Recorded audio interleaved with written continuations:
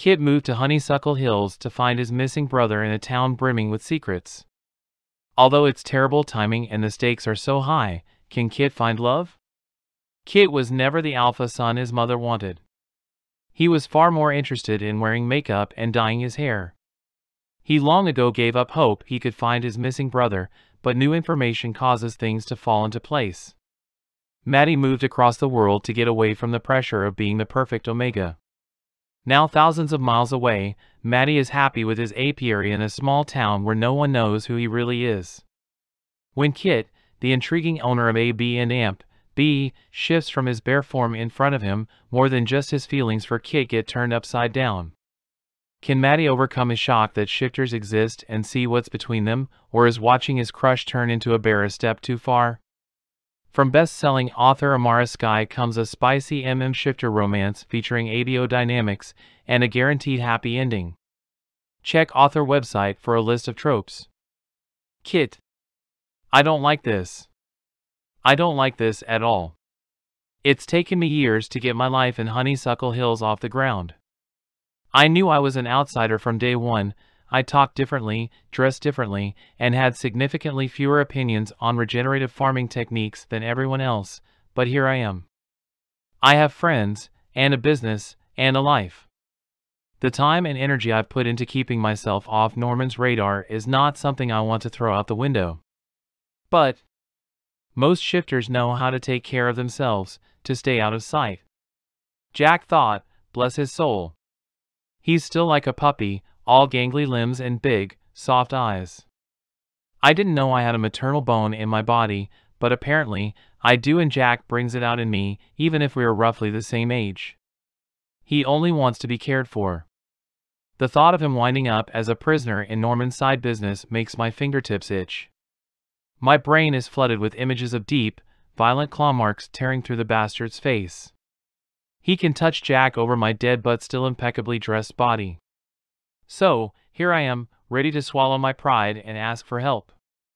It's been too long, anyway. I've been selfish.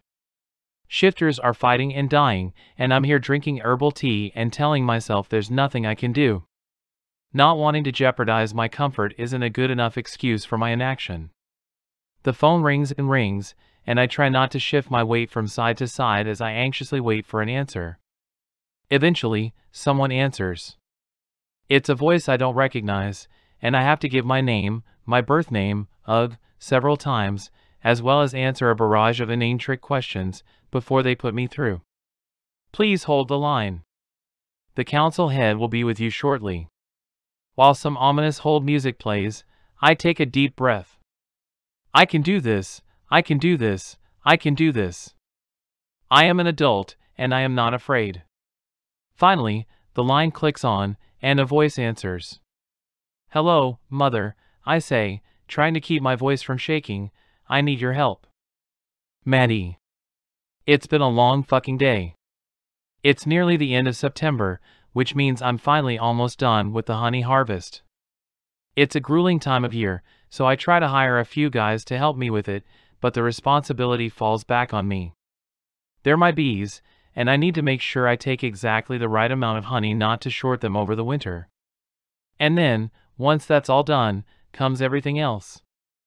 I sell honey wholesale to other businesses in the area, mostly. And now that we have the new metering job, my stuff is more in demand than ever. But wholesale is more about maintaining good relationships with my neighbors. My real profit comes from crafts. It's the stuff I can make myself slap on some pretty packaging and then sell to the tourists for a ridiculous price. So winter is normally my favorite time of year. I get to stay at home and relax in the crisp winter air, alternating between crafting, cooking and taking my breaks to go ice fishing outside of town. But this year seems different. I'm antsy, nervous in the run-up to winter instead of my usual calm. So perhaps it's that, rather than the shitty, busy day I'm having, that's making me lose my cool in the storeroom of Kit's B and Amp, B. Fuck! I shout, shaking out my hand where I caught my fingers underneath a gallon bottle of honey. I just have to get through this. This is my last delivery of the week. Once I finish this, I can go home and get a damn drink. The new contracts I've developed this year are great, but the pressure of it is mounting already and it's giving me a headache. Geez, Matti, Kit says as they breeze in through the kitchen doors, who lit the fuse on your tampon today? Really, Kit? I don't even try to keep the annoyance out of my voice. Would you prefer something about a bee in your bonnet? They stare at me, smug as all get out, but I can tell there's a tension underneath the glib attitude. You seem tense, Kit. I regret how snide I sound before I even say it. Was someone too smart to take a bite of your poison apple? They roll their eyes at me and start futzing with something on the shelves. It doesn't seem like they're actually doing anything, so I assume they want me to press them into saying something. It's like this a lot when I'm at the B&amp. Kit vacillates between acting disgruntled and playful teasing, while also seeming weirdly interested in getting me to be a sounding board for whatever issue they're working on. I turn away and continue stacking up the supplies on the shelves as I unbox them. I've got a case of tiny, specialty honeys Kit sells in the lobby, and I have to make sure they're arranged in the storeroom just right, or it'll make my skin itch for the rest of the day. Keeping my eyes off of them gives them the space to unwind a little, and I can almost feel them slump as they let out a deep sigh. My mother is here. I try not to sound as surprised as I am when I open my mouth. Mother? Huh. I'd always assumed you were hatched from a pool of lava under the full moon, like all the other gargoyles. Hilarious, Matti. Why is she here though? I let myself be serious for a moment. I don't think I've seen you have a single family member visit since I've known you. Kit huffs out a humorless laugh, and I let myself turn around to look them in the eye. They're glamorous, as always, with midnight blue hair, matching eye makeup and a clean, well-fitted suit, but they also seem more wrung out than usual. Something must really be going on. They wave my question off, even though there's still tension in their voice. It's family stuff. It's nothing. Hopefully, it won't take her long to get what she came for. And then there can be some peace and quiet around here again. Ouch, I commiserate. If she's staying here, that's some close quarters. You have my sympathy. Kit, what the fuck is your fucking mother doing talking to me about clan politics? I can hear Nikolai before I can see him, storming through the swinging doors like the cavalry. He freezes when he sees me, though. Matti, I didn't realize Kit wasn't alone back here. Sorry. I shrug, because it's no big deal. I'm much more focused on trying to figure out what he meant by clan politics. Nikolai is hovering awkwardly, looking between us as if he really wants to say something but suddenly can't. Kit sighs, standing up straight from the wall they were leaning against, arms crossed over their chest. I told you already, Kolya, she knows what she knows, and I can't control her. Fuck, I can't even keep her from criticizing all my damn china. As if she gives a shit. Kit shakes their head, and that tension is worse than ever. Nikolai says nothing in response. They stand there, staring at each other for a moment. I don't know what's going on. He runs his hands through his hair, dark and thick, long enough to fall on his face constantly and need to be pushed back. He's slim but muscular, and even though he's an alpha, there's always been a softness to him I could never quite place. In that way, he reminds me of Kit. Anyway, Kit continues, I have blessedly been invited to crash with Jack and William for a couple days, because even hanging out with smug newly mates is better than letting that woman crawl under my skin for one more day. I need some fresh air. Hold down the fort here, my love. Nikolai glares at Kit, who responds with the most dramatic set of puppy dog eyes I've ever seen. They hold for at least 10 seconds before I can see Nikolai break. Yeah, okay, he sighs, but you need to tell her that the next time she tries to talk to me about any of that stuff, I'm kicking her out on her ass. Whether she's your mother or not. He looks exactly as stressed as he did when he swept in, as he turns and sweeps back out of the storeroom. Kit says nothing after he leaves. They hang their head, gaze on the ground and radiating sadness. This is miles away from the Kit that I know. The Kit that's so fiery and doesn't take shit from anyone. Whatever's going on, it must be something real, because Kit looks broken. Are you and Nick fucking? Zero thought went into that question before it popped out of my mouth. I am such an idiot sometimes. Kit's face lifts sharply to meet my eyes. They seem genuinely confused, and I already regret everything about this conversation. No, they say slowly, why would you? I dunno. There was a weird, tense vibe in the room. I mean, he's a handsome guy. You're both ridiculously pretty, actually. It'd be a good fit. It's none of my business, I know. I was just curious. Kit squints at me for a second, contemplating their response. Finally, before they speak, a smile creeps over their face. Matti Jacobson, did you just say that I'm pretty? Was that an actual, human compliment heard with my very own ears? I didn't even know that word was in your vocabulary. I always assumed the most effusive compliment you had in your arsenal would be you look like you'd be good at hunting moose. I roll my eyes and shake my head, finally standing up from my crouch now that everything's unpacked. Ah, there's the asshole I know. Good to see you, Kit. Time for me to go somewhere. People are actually nice to me. They wave dismissively with one hand. I can see that Kit's already moved on from our conversation. They seem like they're a million miles away. Huh. I wonder if I'll ever know what this is about. I run out of energy to keep thinking about it on the way home, though. It really has been a long day.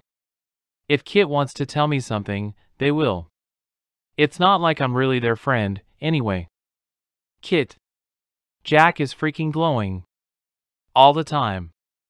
I mean, he's blossomed into this beautiful, shining human being ever since he got here, but since he's been pregnant, it's really kicked up a notch. He smiles all the time, and I can see the dirty fingerprints of his traumatic childhood getting wiped away, bit by bit. We've been close, he and I, since he moved in with William. He's never had the chance to be around other shifters, and I needed to teach him the ropes. Most of the other shifters in town are so deeply entrenched in their privacy they wouldn't even let me introduce them. Nikolai being the prime example of that. So, I'm all Jack's got. I gave him scent blockers so he wouldn't be detected in public as easily. The way his eyes widened at how much they cost was adorable, but also clued me into why he didn't have them already. He's pretty laconic, which fits with his past, but I figured out quickly that he hates being alone.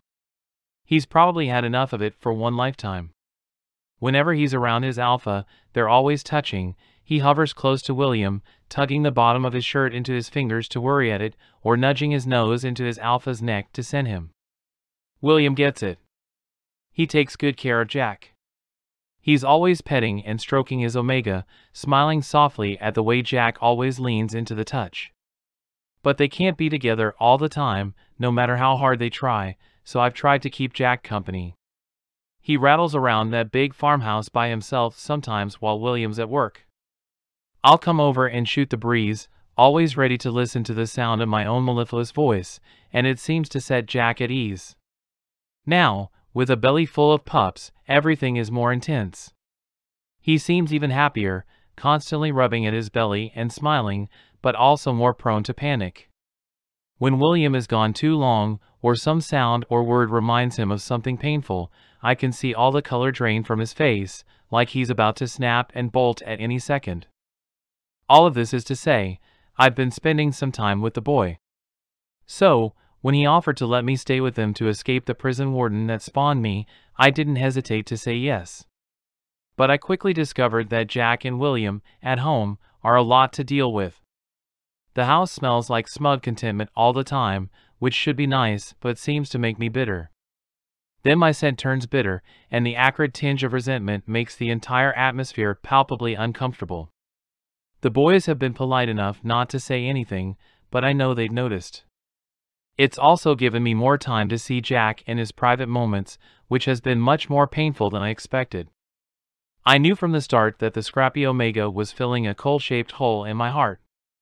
Just because I never talk about my baby brother ever doesn't mean I haven't thought about him every damn day.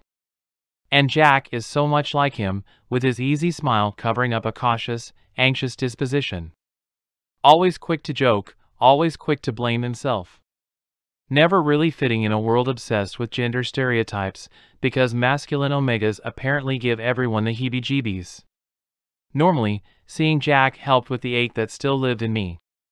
It was like I was seeing what Cole should have gotten to have. I know I had a hand in keeping at least one omega safe. But now it's around me, all the time, and it's making me emotionally threadbare. Every soft, private smile he gives William makes me think of the fact that Cole would never have a mate.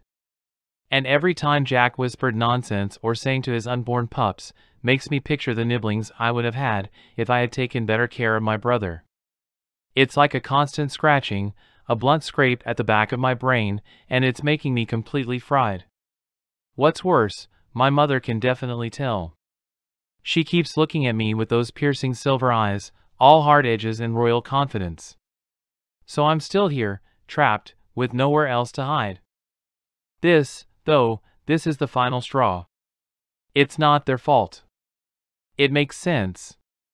They thought I was out, and I was out.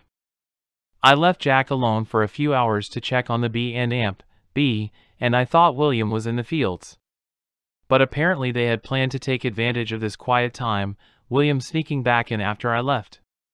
So, when I couldn't take my mother staring for one more second and came home early. "Fuck, Alpha," Jack gasps, his voice reverent, "don't stop. Breed me up with more pups so I can make milk for you forever." His head is thrown back, eyes closed, an expression of calm ecstasy on his face. My view is side-on, so I can see everything. Jack is sitting on the kitchen counter, right where I normally eat breakfast, body tilted back and legs spread wide to give his alpha access. William is standing between them, rolling his hips to thrust up into Jack, the muscles of his back and ass rippling with strength and a trail of slick and semen dripping down from where they're joined. He's making thick, moaning sounds as he picks up the pace, making Jack jerk with every thrust. What I wasn't totally expecting was his mouth on his omega's tit. Jack is holding one breast, the nipple stiff and pink, drooling milk while he tugs and rubs at it. William is on the other one, sucking and swallowing, drinking him down while the sticky whiteness runs down his chin and drips onto the swell of Jack's belly. He stops to nip him right there on the nipple, and Jack whimpers and clenches around his alpha. No one is touching Jack's cock where it's trapped between them, but it's drooling pre-cum and the trembling that's taking him over makes me think he won't need any help to come. Yeah, this is more than I needed to see. I shrink back, as quietly as I can, although I don't think these two would stop even if an earthquake hit. They're so wrapped up in each other. I shoot off a quick text thanking them for having me, but saying that I have to get back to the bee and amp. Then I hustle out the door. The sound of flesh slapping against flesh at a rapid pace, while Jack screams, "Suck me, Alpha," is my parting gift. Outside, I take in a deep breath to let the fresh air clean the fog of pheromones and happy mate stench out of me. Yeesh. It's been way too long since I've had sex, but I don't remember it ever smelling quite that intensely. Speaking of which, I notice a twitch in my pants and realize that not only did I just accidentally violate the privacy of my best friends, but apparently I got off on it. My long-neglected cock is rock hard, and today I went commando. I'm wearing soft, lightweight pants that normally make my junk look as ambiguous as the rest of me, but are too thin to cover anything once I'm hard. All I need to do is glance down to see the bulge where it lies against my thigh. It's thick and long, a real horse cock, as my old world uncles used to say. Before I confuse them all by deciding I also like glitter and eyeliner, of course. I've been too distracted by recent events to even think about sex, and I was avoiding the subject long before that. I can't remember the last time I got truly hard. It throbs painfully, and I can tell I'm about to lose all executive brain function. See this is why I try to focus on other things instead of letting the monster do all my thinking for me. I have to relieve the pressure. It's killing me. But fuck, not right in front of their house like a pervert. Instead of getting into my car, where someone might see me, I walk into the woods. I head away from William's trees and hide myself in the small copse that separates his orchards from Matti's bee fields, or whatever. My hand has a mind of its own, and I realize that I'm stroking myself loosely through the fabric of my pants even as I walk. There's a slight bump where my knot is already forming, and I'm compelled to give it a squeeze. The sensation hits me like a brick wall. It's been so long. I hiss out a breath, and a blot of pre-cum pulses from the tip. Shit! I whiffle out the fabric to avoid getting a big, wet cum smear all over my crotch. I am not going home looking like a horny teenager who just spunked themselves in the school bathroom. I'm taking care of this right now.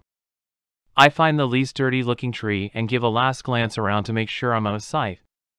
I lean against it, wanting to get this over with quickly. One hand reaches in and I touch myself, skin to skin, making myself sigh a breath of relief.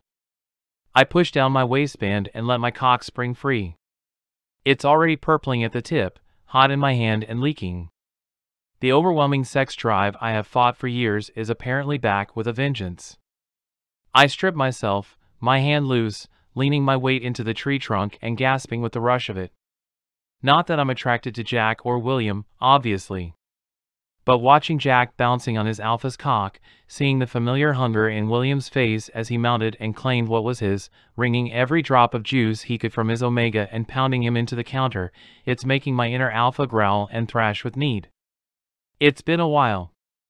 I picture a lovely omega bending over and presenting for me, letting me split them in two, murmuring praise and encouragement to them as they struggle to take all of me inside them.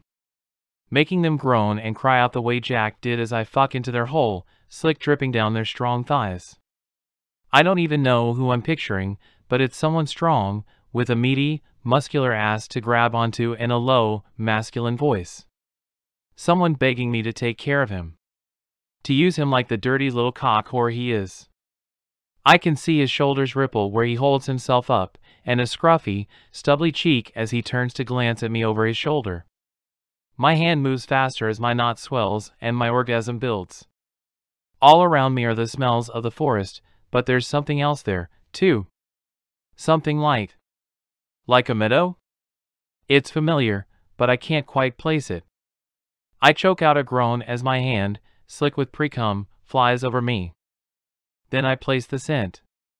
It's Matti's scent. That's the last coherent thought I have before I lose it, pumping my release into the dirt below. I shake as my orgasm pulses out of me, gasping as I milk my knot with one hand. It's been so long, I forgot how much I'd missed this. I take deep breaths, trying to come back to myself, letting the tingle of pleasure fade from my body. That meadow scent is still present, though. It wasn't just my overstimulated sex nose, apparently. I should check that I'm still alone, but I don't want to. I just need one more second before I succumb to the impending humiliation. That's when I notice that there's another scent alongside it.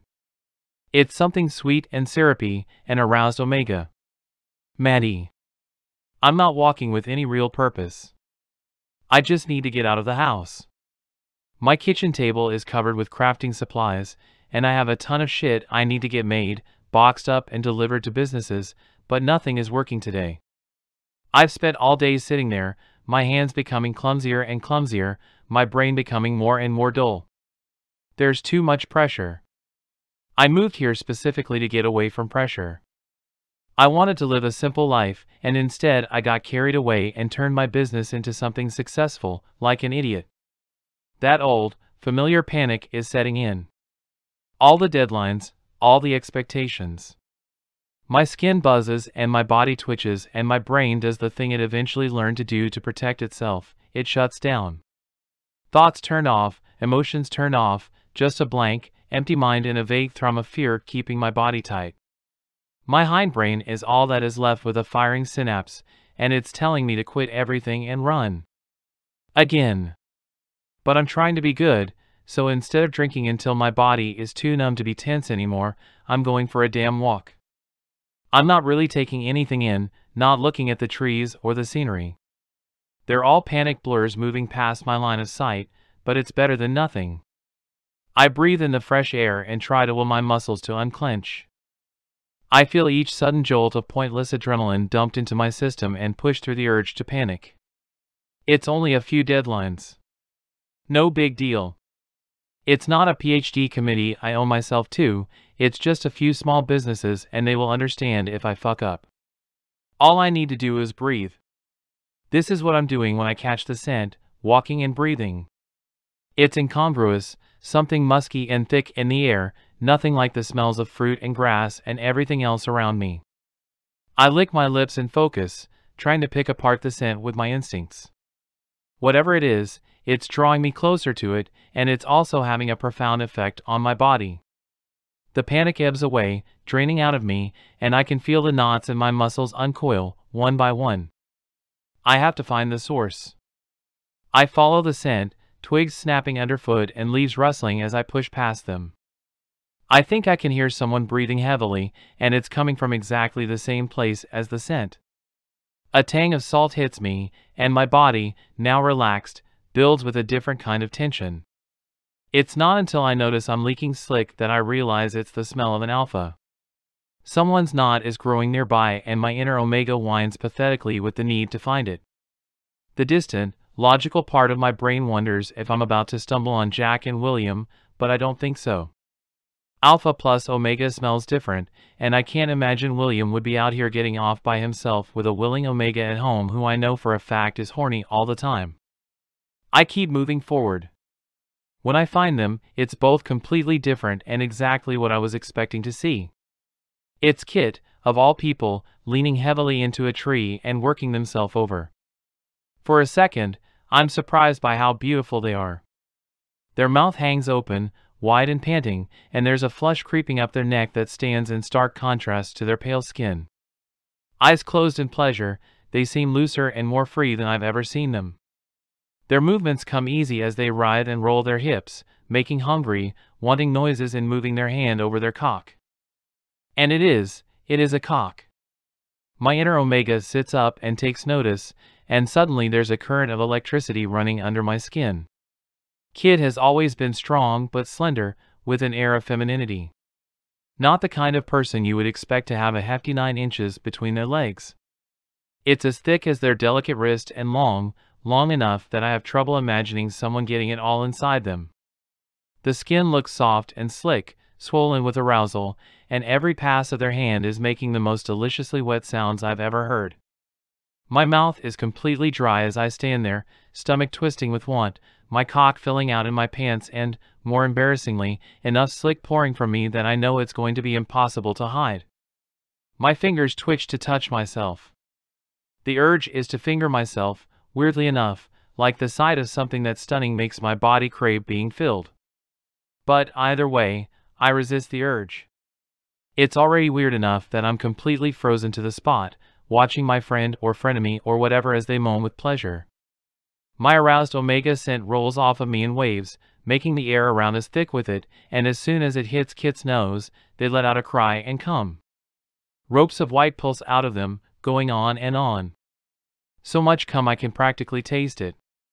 They keep their eyes closed the entire time, face blissed out, body trembling with each cresting wave as they massage their knot and drain themselves as I watch. Their eyes stay closed even once they've finished, and we both stand there, half a dozen feet apart, noses twitching as we scent each other's arousal. I don't know what the fuck I'm supposed to do. Kit speaks before they open their eyes, breath still coming in soft pants. I'm sorry, Matti, I didn't realize I'd stolen your personal masturbation tree. They crack an eye open to peer at me, a hint of a smile tugging at their mouth. It takes a second to set in, but then I laugh. No, I'm sorry. I should have checked the schedule to see if anyone else had booked the space before I walked out here. The awkwardness isn't easing anytime soon, but at least we're both smiling now. Although, Kit's gorgeous cock is still hanging heavy between their legs, and I can't help flicking my eyes to it and licking my lips again. I can almost taste the musk of it from here. Naughty omega, Kit purrs, as if reading my mind, walking around smelling that delicious will get you into all kinds of trouble if you're not careful. Kit takes a deep breath and stands up, stepping back from the tree and reaching down to pull up their pants. My omega whines inside me as they tuck themselves away, and when they notice the mess on their hands, and clothes, and shoes, with vague disgust, I have to suppress the urge to offer to lick them clean. Get it together, Matti. You've known Kit for years and you've done nothing but fight with them. One little sniff of spunk shouldn't turn you into some desperate little breeder, begging to present. But I felt desperate. I've been so deeply in my head for weeks, the idea of letting myself go and getting wrecked is captivating. It's making me buzz with pleasure just at the thought. Kit is looking at me now, dressed but messy, stance easy and head cocked. There is a smug grin on their face, and they make a big show of eyeing me up and down. I try not to squirm under the sudden attention, but I can't help it when my breath comes heavier. My cock is full and straining against my jeans now, and Kit is making a point of staring at it. You know, I never really thought of you as an omega, Matti. You were always more of a semi-sentient hunk of moose meat that's good at opening jars and lifting things. But this, they take in a deep breath through their nose, this needy, quivering version of you, screaming to be filled, this is a pleasant surprise. They step towards me, slowly, movements lithe and graceful. Predatory. Would you like something from me, Omega? The sound of the word rolling off their tongue makes me tremble, and for a second I think my knees might give out beneath me. My whole twitches, searching for something to fill it. I hum, nodding because I don't trust myself to speak. Nothing makes sense right now. I don't know how I've gotten here, or if this is a good idea. All I know is that I've spent the last few weeks strung tight enough to burst, and now there's a beautiful, powerful alpha staring at me with lust-blown eyes, and I want whatever they'll give me. My body is screaming at me to do it, to kneel at their feet. I think you should kneel. They stand inches in front of me, shorter than I am, but with the aura of someone tall and strong. I fall to my knees, eyes still trained on their face. I can tell that my expression is open and wanting. Like I said, Matti, I never really thought about you like this before. But, as you've been so naughty and watched me touching myself, it's only fair that I get to watch you do the same. Kit's voice is controlled, but I can tell from their face that they're anything but. Their pupils are large enough to swallow those gray irises, and their lip trembles as they stare at me. I'm used to Kit looking at me with derision, mostly, but this feels like worship. Pull your cock out. My hands obey before my mind processes any of it. My erection jets out, trained on Kit, and my fingers hover tentatively. I want to touch, but I haven't been told I can. Kit takes note of this, and their whole body seems to swell with happiness. What a good boy. Their voice is smooth, and it's like warm honey dripping over me, making me feel wrapped up and content. I let out a sound that could only be described as a whimper and feel my cock twitch in response. A heavy pause hangs between us before Kit speaks again. There's a brief flicker of hesitation in their eyes, but then it passes. They look down at me and take their bottom lip softly between their teeth. I can see them getting hard again, in their pants, and they reach down absently to rub themselves. Be a good boy and make yourself come for me. Now. Come at my feet while you look at me. The edge of command in Kit's voice makes me shudder, and I hurry to obey their order. My hand moves quickly. I'm already painfully hard, just from watching and smelling Kit, and the dark, feral stare they're giving me is making it worse. I worry again about whether I should be doing this, but then the pleasure hits me and the worry dissipates. My brain is shutting down in the best possible way. No worries, no thoughts, just Kit's dark eyes watching me and the build of heat in my body as I stroke myself. It doesn't take long before I choke out the words, "Oh, Alpha," and come at their feet, just like they said. I catch myself with one hand on the ground, shuddering and breathing, until my brain comes back online. I lean back on my heels, blowing out a deep breath as I tuck my cock away. When I look up at Kit, everything goes still. Kit. So that happened. How in the holy mother of fuck did that happen? First, I was minding my business, trying to live my life and stay well away from Omegas and all my baggage. Then I tried to help Jack, which was worth it, but now my mother is here and I feel like I want to squirm out of my skin. Then, I accidentally walk in on Jack and William having some of the hottest sex I've ever seen. This leads to me jerking off in the freaking forest like some redneck. This leads to me getting caught by Matti, of all people, who I don't even like, and now I have to walk around pretending like I don't know how fucking beautiful he is when he comes. This is not good. I fight the urge to stammer out a bunch of apologies. This is a weird situation, but I'm still myself, and I don't apologize to anyone unless I have to. Do you feel better now? I settle on, eventually. Matti looks up at me with wide eyes. I really wish he would stand up, because I was already getting hard again watching him jerk off at my feet, and now he's just gazing up at me. I don't know how I went all this time without noticing how thick and dark his eyelashes are, but here we are. Yeah, he says, a little dumbstruck, thank you. You're welcome. I nod brusque, like a businessman, and offer my hand to help him to his feet. He brushes the leaves off his knees, makes sure his jeans are zipped up properly, and pretends not to stare at the outline of my half-hard cock like a starving man. We study each other for a minute, and everything only gets worse. I have the urge to touch him, but I also want to shrink in on myself and never make eye contact with him again. Matti blows out a breath and scrubs one hand over his hair, looking up at the sky. He cut his hair short recently and shaved off his beard. It makes him more classically handsome, like a lumberjack on the cover of Men's Health instead of an actual lumberjack, but for some reason, I don't like it. Did you store your language processing centers in the bird's nest you kept on your face, and now that you've shaved it off, you've lost the power to speak? I arch an eyebrow at him and he pauses before laughing. His laughter is rich and warming, like drinking a hot toddy at Christmas while wrapped in a blanket. It's always been like that, but I just forced myself to ignore it, I guess. I've taken great care to keep all omegas at arm's length, and it seems like all of that is suddenly crumbling under my feet. Kit, Kit, Kit, always so melodramatic, he says, looking at me with a warm smile. I want to smile back, but I keep the eyebrow arched and staring down instead. It only makes him smile more. Come on, he says, tugging at my sleeve, you can get cleaned up at my place. And I think we both need a drink. Let whatever instinct-driven shit show this was get out of our system. He turns around and walks away with easy steps.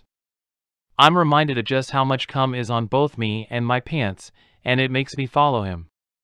Something about the words instinct-driven didn't sit right with me. Like we were two uncontrollable wild animals, just running in the woods. I don't like that idea. I focus on snapping my attention back to reality. Hey, hands off the merchandise fin, I say, you can't afford the dry cleaning bills for this shirt, let alone replace it when it gets ruined with your smoked fish stench. There's a little too much of a pause between him touching my shirt and me speaking for the joke to land, but he laughs anyway. Yeah. We keep walking. I realize when we get there, I've never been inside Matti's house before. It's nicer than I expected. A small farmhouse, nothing special, but it's homey. Lots of exposed wood and minimalist decor. There's a cozy living room with a fireplace and a comfortable-looking couch. The kitchen is enormous, open plan, with bay windows giving a view of the beehives. In between the living room and the kitchen, there's a gorgeous wooden table that is obviously handmade. It's made of some dark wood and was clearly built by someone with meticulous attention to detail.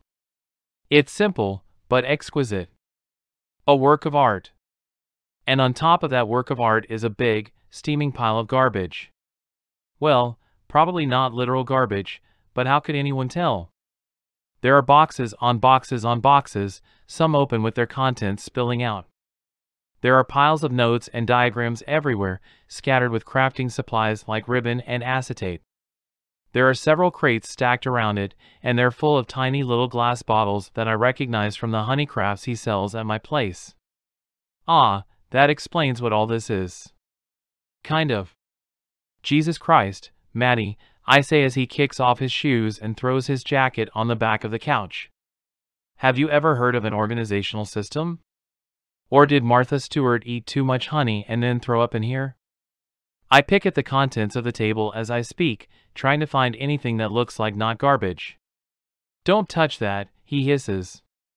It is officially the closest to genuinely angry I've ever seen him, just a flash of rage across his face before he relaxes again.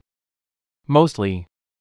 I'm sorry, just, he holds out his hands and softens his voice, please don't touch any of that. I don't want to lose my place. I stare at him. Apparently, there is a system here, but the system is pure chaos. Wow! I let go of the paper I was touching and back away. I continue to move around his space, looking at everything but not touching. Matti moves slowly at the edge of my vision, watching me. That old tension is taking up residence in his shoulders again, for the first time since he knelt for me back in the woods. Just the flicker of memory makes my blood rush southwards, so I push it aside as quickly as I can. I'm trying to think of something to say as I pointedly ignore Matti and his mounting tension. He's staring half at me, half at nothing, his eyes going glassy. There's a set to his mouth that I don't like at all, and I have a brief urge to kiss it away. We really are down the rabbit hole, aren't we? The thing that derails my train of thought is noticing the board. It's huge, so huge I can't believe I missed it at first, but it's pushed back into the recess between the kitchen and the fireplace. It's a whiteboard that takes up almost an entire wall. I would have expected this to be messy as well, but it's the total opposite. Small, meticulous rows of writing cover it from top to bottom. There are lists of numbers, of supplies, and details of honey harvests. There are some diagrams with labels that look like ways to make the maximum number of products from the same set of components. Next to that, I can see what appears to be an entire annual fiscal report with taxes calculated. My brain is scrambling, and my eyes are crossing, just trying to look at the damn thing. This is some beautiful mind shit, right here.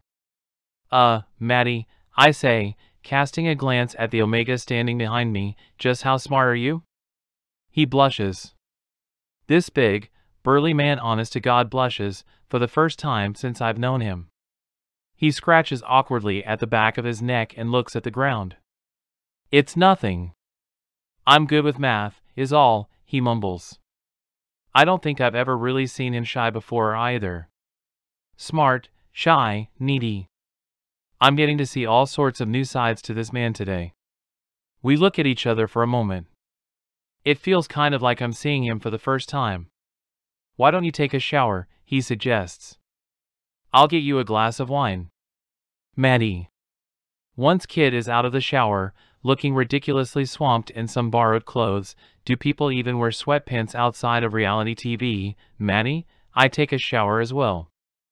I slip into something soft, and then go back to sit with them. On very opposite ends of the couch. The stench of our combined release and arousal isn't gone, but it's greatly reduced, and it's making me slightly less insane. Now, Kid just looks sort of content. Intrigued as they look around my place with sharp eyes, but relaxed. I knew Kid's scent before, obviously. Their normal sharp, tangy scent, like berries ready to burst, but it's weird having it in my home. It's not like I never have guests, but this seems different. But I can't put my finger on why. Kid lets out a pleased hum as they take a sip of their wine, settling into the couch. My inner Omega, who is incredibly confused about what's going on here, is soothed by it. At least I can make Kit feel at home. It's nice, but of course I'm a moron, so I'm the one that breaks the silence. What was that about? In the woods? I try to keep my face and my scent neutral as I wait for an answer. What, me masturbating? Or what we did after? Kid looks calm as ever, but there's a tremor to their voice that betrays their nerves. After. What we did. I take a large swig of my beer and try to let it ground me, but it doesn't help. I was kind of expecting a glib answer, some deflecting joke. That's what Kit normally gives me. I can count on one hand the amount of times we've had an actual, serious conversation about something. But this is different. Sitting here in my space, wearing my clothes and smelling like me, Kid looks relaxed. Like they're not posturing for the world the way they normally do. Like they can just exist. It's a while before Kid answers, but I wait. I don't know, really. I just knew it was what you needed. They let out a soft laugh and turn away from me, shaking their head. I mean, I wasn't exactly in my right mind. When I looked at you, You were so tense and rigid. I had the strongest urge to make it go away. I just wanted you to relax, to make you feel good. And when I did, the way you responded, Kit looks over at me, and there's a heat simmering in their eyes. It was like you melted for me. Like every inch of you was ready to submit. I'd known people who liked to be dominated before, but you were phenomenal. I can't speak. I know my mouth is hanging open, and words are trying to percolate, but nothing comes out. The blood has drained from my body, and I feel more vulnerable than I have in years. I'm not sure that I like it. I don't know if that was what you wanted. I hope it was, Kit continues. I just thought it would make you feel better. They shrug and take another sip of their wine. Looking around the room to avoid my eyes, they give me the space to find some way to express myself. It did feel good, I mean. I liked it. That gets Kit's attention. We could do it again, sometime, if you wanted. Kit's voice is hesitant, but thick with arousal, and that heady scent is filling the room. They squirm slightly in their seat, and I resist the urge to do the same. Thank fuck, there's a throw pillow sitting in my lap. It's been a long time since I've fooled around with anyone. I kind of got carried away. I forgot how good it felt. I can see the moment they realize this is actual human honesty, trying to cover it up with an eye roll. I mean, I knew when I moved here, I wouldn't have anything to fuck except farmers and the occasional ripe melon, but I suppose I could make do with a half-witted lumberjack. If I were pressed. They try to sneer at me, but it comes out as something fonder, and I smile back. Sure, Kit. We can do that. I haven't had a fuck buddy for a long time either. Fuck buddies. Kit tries out the shape of the word in their mouth, and then nods, eyes boring into me. I nod back. Fuck buddies. Apparently, we just made a deal. Kit. Matti and I talked for a couple of hours, after the weirdness of our overly formal invitation to be fuck buddies faded away.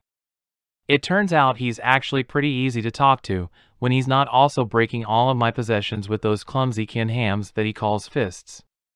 Mostly we talked about nothing in particular, although I told him the story about what I caught Jack and William doing, and I enjoyed every second of him turning bright pink in response.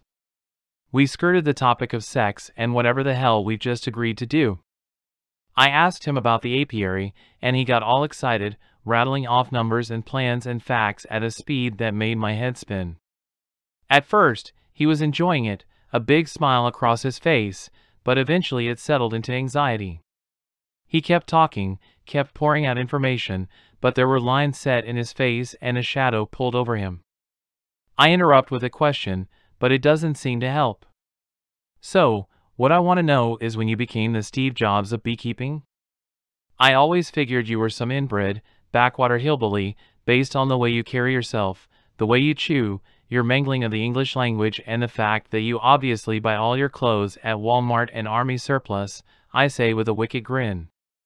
Ahem, Lands End catalog, thank you very much. I snort and roll my eyes. Seriously though, what gives? Are you actually smart? I try to level him with my gaze. He doesn't laugh, or bite back, though. He just gets quiet. Matti gets this hangdog look on his face that makes me immediately regret opening my mouth and follows it up with a haphazard response. From what I can pick apart, Matti comes from some swanky family back in Finland. Fancy prep school, fancy overseas college, Yale, yikes, fancy career. And I thought I came from privilege. I ask him how that ended him up with him here, but I didn't get an answer. We sit in silence for a while, chewing on this new information, before he continues. I couldn't take it anymore. They weren't my family, they were my employers. I was sick of feeling like some show pony they had groomed so they could trot me out to impress everyone. It was exhausting. He lets out a deep, shuddering breath and stares off into the middle distance. I wanted to do something for myself. For once. Not what they wanted for me. You know what I mean? I do. Shit. We are verging on real talk territory here. I want to change the subject, but I'm a few glasses of wine in at this point, so some words do slip out. Yeah, actually. My mom, you haven't met her yet, but you'll get it when you do. She's very powerful. My family is powerful, and I was supposed to be their fucking golden boy. Their prized alpha. Obviously, it didn't take. I gesture at myself and smile, but that doesn't mean I don't feel guilty. I look at Matti again, and he seems so tired. Well, it's getting late, I say with a forced pleasantness, although me being polite to Matti seems to make it all even more awkward. Matti blinks and snaps back to reality. Do you want to sleep on the couch? I know you were staying with the fellas, but it sounds like they could use the alone time and I don't want to go trailing after you in the masturbation forest after dark. There's a glint in his eye as he speaks, and it makes me smile. Sure, thanks Matti. Neither of us moves. We stare at each other, something pushing and pulling between us. Part of me wants to ask him if I can sleep in his bed. Part of me wants to tell him to kneel and suck my cock. And part of me wants to run out that door and never come back. I settle for leaning back and going to sleep. Eventually, I am woken up at the ass crack of dawn by the tornado of the frozen Finnish tundra. It's barely light out, but there is Matti, unboxing things, reboxing things, organizing things, and scribbling endless notes on his ragged sheets of paper. Occasionally he actually makes a thing that he can sell, but mostly he seems to spend 70% of his manufacturing time organizing his manufacturing time, and only 30% of it actually manufacturing. I pretend to be asleep until I can't take it anymore. You know, you are allowed to spend at least 30 minutes in the morning not being productive, right? You could even sleep past dawn if you were feeling really adventurous. Matti looks up at me like a startled rabbit. Eventually he seems to remember who I am and then goes back to his endless shuffling and reorganizing. There's no time. I have orders due today, and I also had this amazing idea for something to do with dried out honeycomb. His eyes are wrapped on what he's holding, and there's a laptop open in front of him with approximately 47 tabs open. I groan, stretching my aching muscles and throwing back the blanket that Matti had given me last night. Well, why don't you do your existing orders first, so they're out of the way, and then you'll have time to research the new thing. Possibly after you consume food and water, like a functional human being. Matti doesn't even respond. He just does this little does not compute face and then goes back to work. I absolutely, categorically, do not find it adorable. What the hell has happened to me in the last 24 hours? I look down at the baggy, ugly sweats that I'm wearing, and I shudder. Whatever I'm doing, I need my own clothes. And my hair products. And like an hour of not smelling Matti and his stupid flowery meadow scent so I can get my head on straight. I also need to get back to the B and amp. B, someone has to make sure my mother hasn't turned my staff into a snow-covered garden of statues yet. Okay, well, thank you for the sleepover. Mutual masturbation aside, it's been a better evening than watching William and Jack exchange every bodily fluid known to man. I stand up, stretching again, and try to pull myself together to leave. I don't want to, really, but I also don't want to look too closely at why, so I brush past it. Matti finally seems to catch what I'm trying to say and tears his focus away from whatever he's looking at on the laptop screen. You're leaving? He sucks his bottom lip into his mouth and chews on it, not seeming to notice, while staring up at me with those stupid, chocolate brown eyes. Then he stands up as well, taking a few steps towards me before he hesitates. Suddenly, I notice I'm not the only person in the room wearing sweatpants. Matti is also wearing sweatpants. He is, in fact, wearing gray sweatpants, with no evidence of underwear underneath, and an unbuttoned flannel thrown over his bare chest. He now has my full attention. Matti is strong and thick, broad-chested and tall, sure. I've always known that. But I've never seen him disheveled like this. It's like yesterday all over again. The abrupt difference between the easygoing, undemanding guy that I see almost every day, and the trembling, needy creature who practically screamed at me with his body how much he wanted. Now, I can see the short, dark hair on his chest and the curve of his pecs. There's corded muscle built from years of doing actual labor, and a slight layer of softness over all that muscle, skin that I want to dig my fingernails into. My eyes rake over the strong, stubbled jawline underneath his soft eyes. I can see how big his hands are, and I can see the way he's trying not to fidget under my gaze. It really is adorable.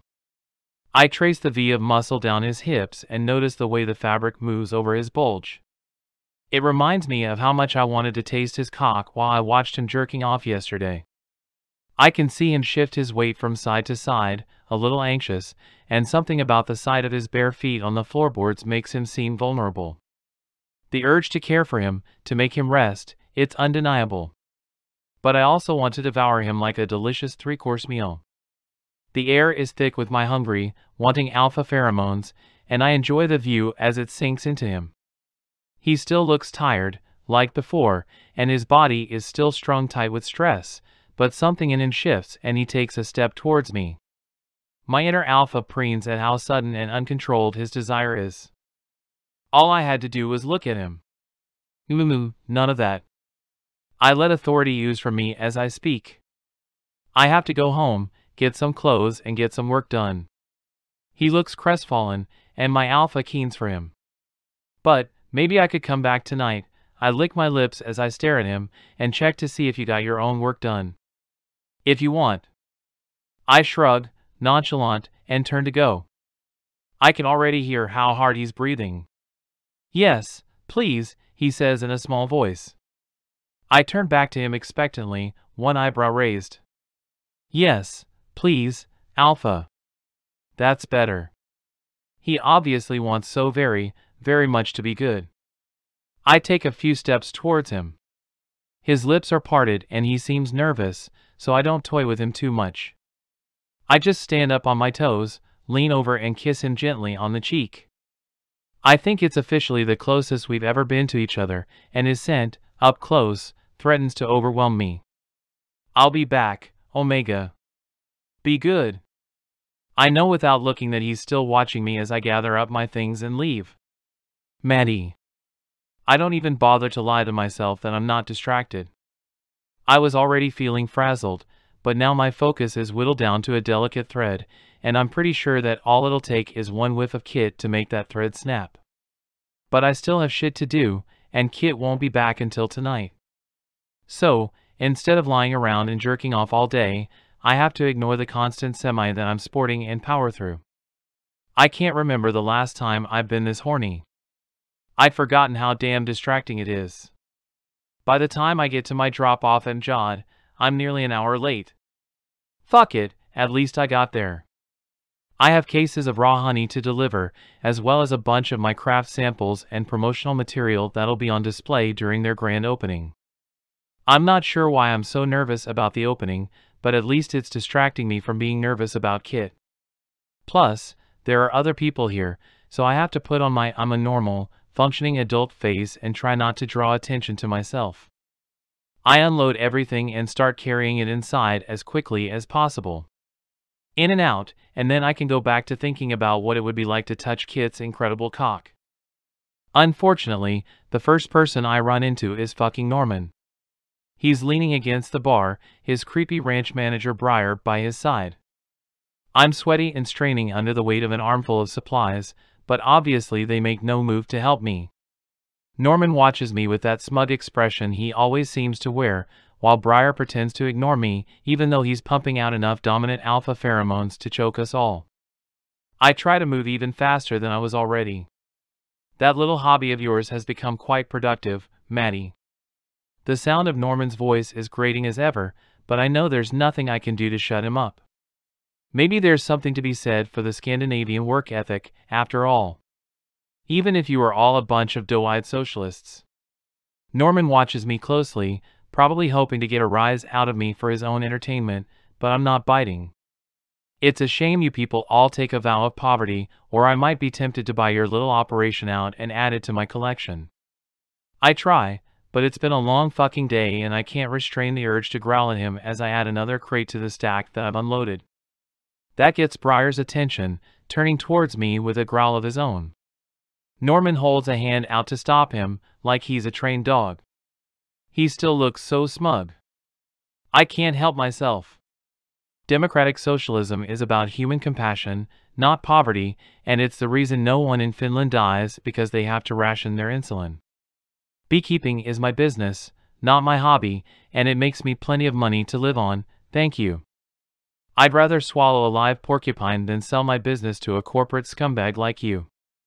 Also, Finns are Uralic, not Scandinavian, which you'd know if you were an educated human being instead of a living, breathing animatronic of the Monopoly Man.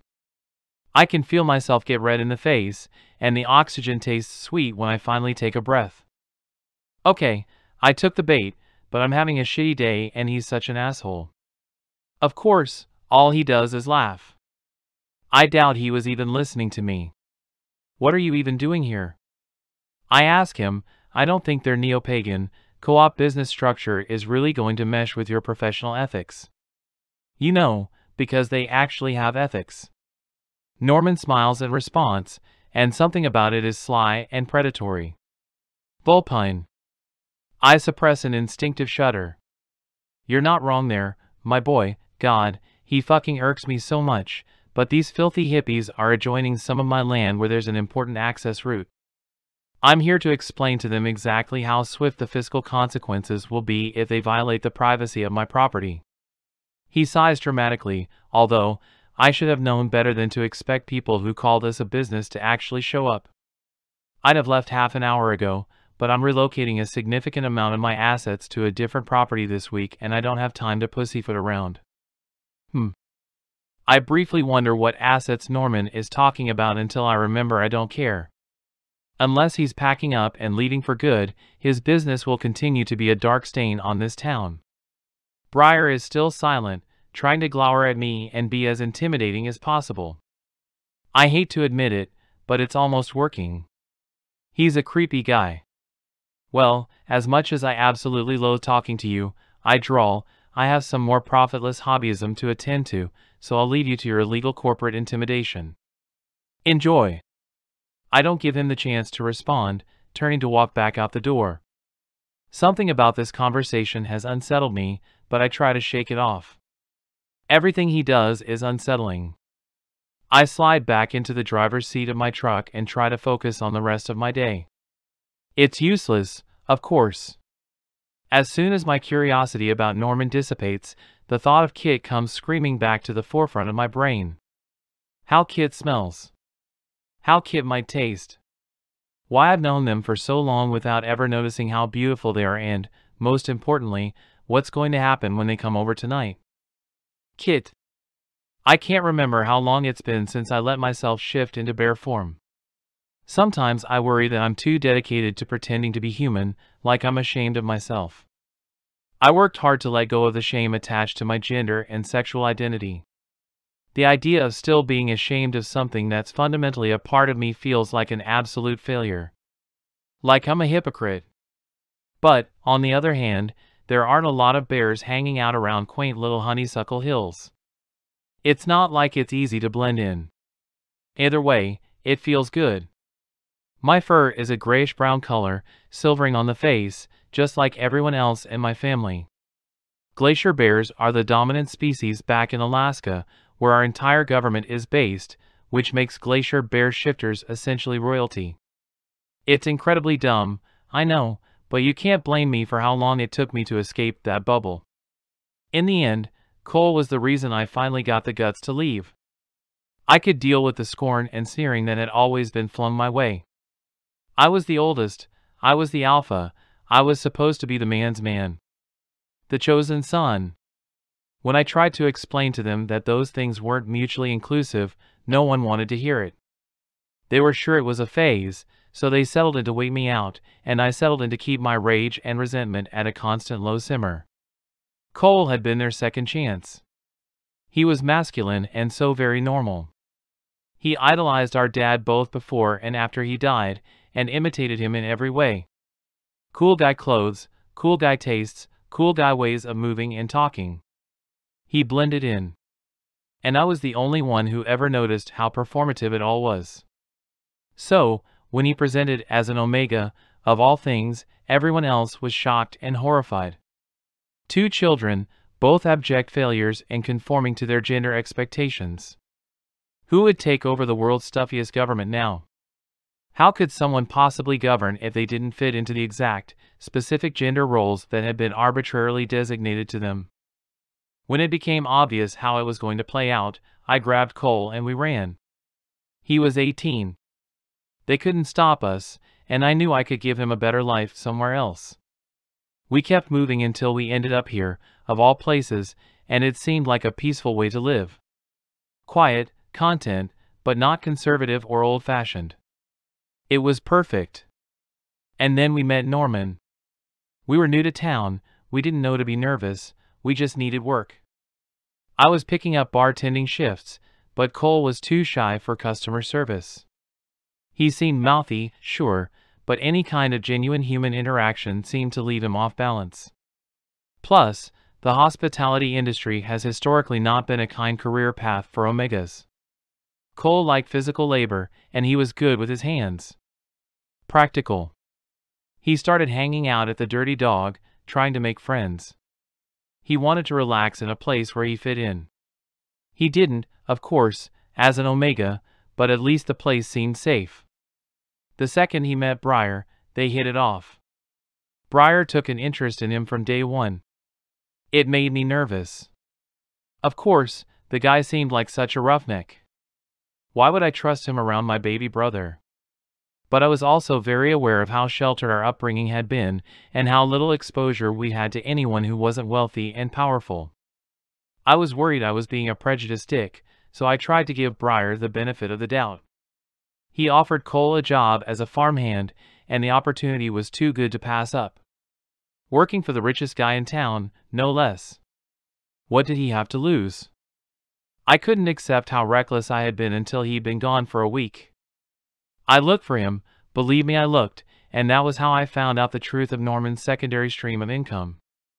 But the people he took, especially the fighters, only lasted days. Especially male Omegas, who drew out sizable crowds of gamblers and as many enemies as a person could have. Everyone always wants a piece of Omegas. Everyone wants to blame them for something, especially if they don't fit the stereotype. The more masculine they are, the more society seems to take that as a challenge. I mourned my brother, and let the guilt ferment until it became a significant part of my chemical makeup, and then life went on. Initially, I had planned to leave, but I couldn't bear the tiny sliver of hope that I might find him alive one day. Even though my rational brain knew there was no hope. I stayed anyway.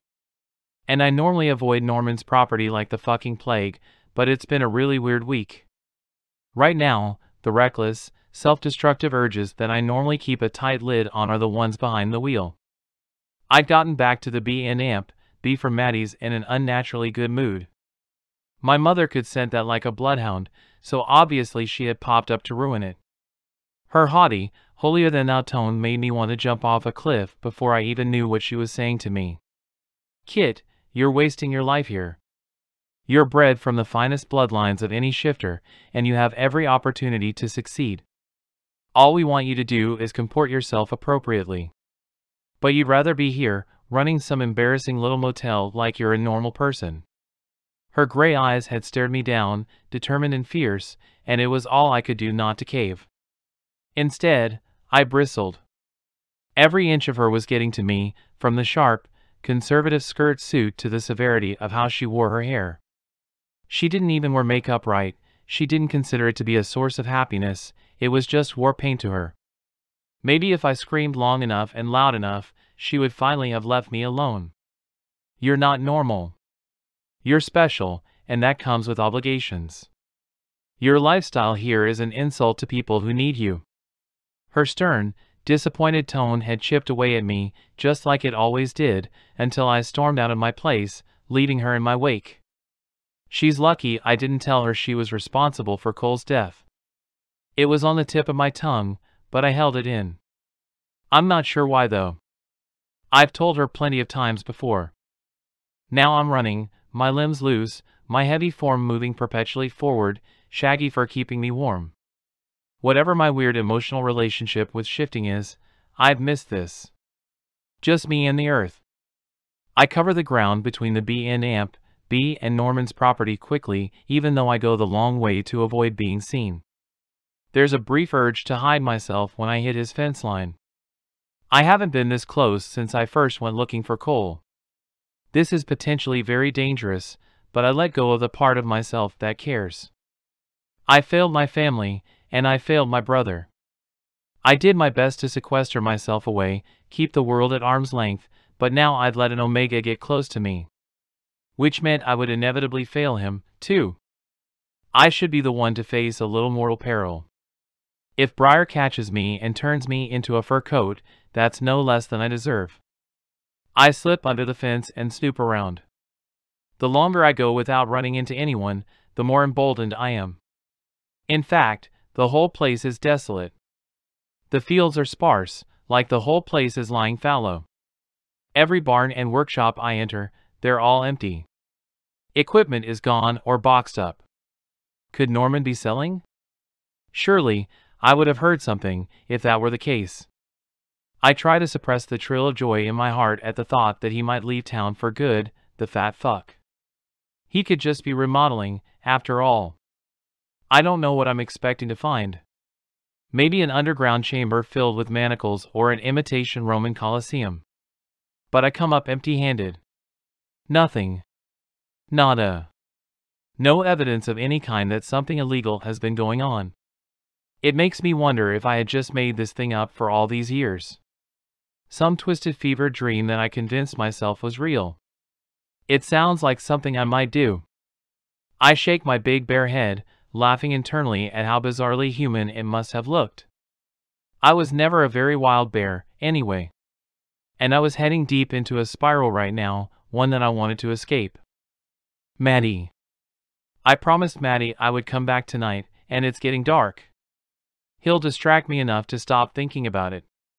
Maybe he'll want to suck my cock until I stop thinking about anything at all. That's the thought that makes me head to his property as fast as I reasonably can. I run in spurts, climbing over obstacles, and ducking around trees. I let the wind and the fresh smells blow everything else out of my mind, and by the time I get there I'm panting, tongue lolling out of my mouth. I duck around back behind one of his beehives to shift back. I'll be naked, but I can pretend that it's on purpose or something. He already thinks I'm weird. I'm so eager to get to him, in fact, that I miss his scent in the air. I don't really hide, either. I just shift.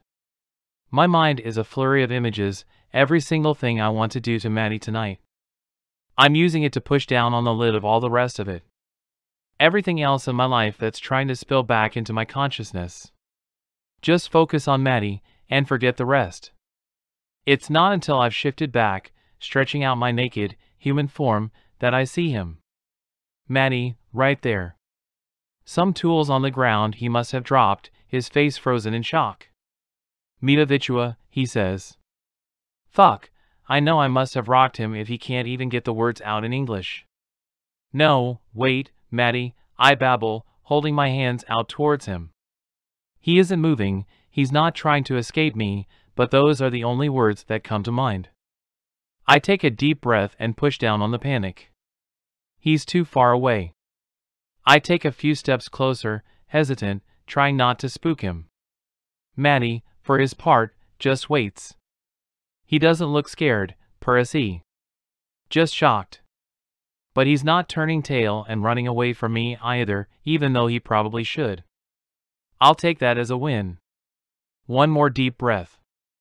I can explain everything. Matti. What the fuck are you trying to say, Matti? Kid has their hands on their hips and their voice is raw, all alpha power and anger. It makes me want to shrink away and rub up against them at the same time, but I'm trying to keep my head on straight. I've had to absorb a shit ton of information in the last 10 minutes. First, I see a bear. Then it's a bear turning into a human, and the human turns out to be Kit. That right, there is already a lot. Kit promised they would explain, and led me gently back to the house, keeping their tone low and calm like I was a frightened child. As soon as we were inside, Kit was talking. They seemed completely disinterested in the fact that they were naked, so I tried to keep my focus on the words coming out of their mouth. And I did. But it was still a lot. So shifters are real, not just folklore. And they live among us, and Kit is one of them.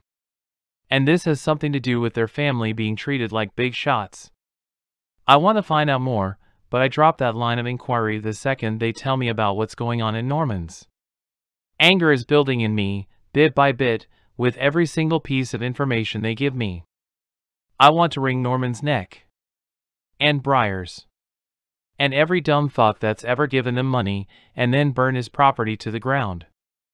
I'm so angry, in fact, that it takes me a minute to realize the most important part of this story. Kit is a member of the group that the evil bastard specifically targets, but somehow thought it was a good idea to go snooping around on their own. Like a moron with a death wish. Anger is not a strong enough word for what I'm experiencing. Which is how I ended up calling them a selfish piece of shit, and now they're understandably confused. I'm saying, Kit, I say through gritted teeth, that I know you have this whole give a fuck, the world abandoned me, I don't need anyone fucking persona, and that's fine, but it's also not true. You're not alone, even though you pretend to be, and there are plenty of people who give a shit about whether you live or die. Kit opens their mouth to interrupt, but I don't give them the chance. And before you start, there are people who care about you for more than what you can do for them, as well. And you owe it to them not to throw yourself into the jaws of death because of your woe is me, self-sacrificing bullshit. Kit's staring at me now. Still standing strong, still angry, but also confused. If only I could pull together what I'm trying to say. Who, Matti? Who needs me around? There's a challenge in their voice as they lift their chin to me. I blow out a breath and let myself sag. This is so dumb to fight about. What's the point? Me, dumbass.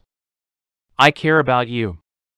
And I know we're not supposed to talk about it in case you burst into flames or whatever, but can you please, this once, acknowledge that feelings exist and that sometimes you and I might have some? Please. On a better day, I probably would have laughed at the face that Kit's making right now. They're speechless. Totally taken aback. But also, happy. Their eyes have a little shine to them and there's a small smile on their face. Geez, Matti, if I knew you felt that strongly about it, I would have written you a sonnet or something. I let myself smile and relax, comforted by Kit's familiar rambling. I mean, you could write me a sonnet. And you could deliver it to me on the back of a white stallion that you rode on the beach. Shirtless. I mean, the horse will be shirtless, but you can be shirtless too, if you want. The anger drains out of the room and Kit is leaning back, looking at me with a serene smile as I step towards them. My arms wrap around their waist and I pull us close together. I don't miss the way their breath hitches, even though they brush past it. You could rent out the Eiffel Tower, cover it in rose petals, and then we can both stand on the top and jerk off, eh? That'd be pretty romantic. Their voice is quiet now, filling the small space between us in a gentle burr.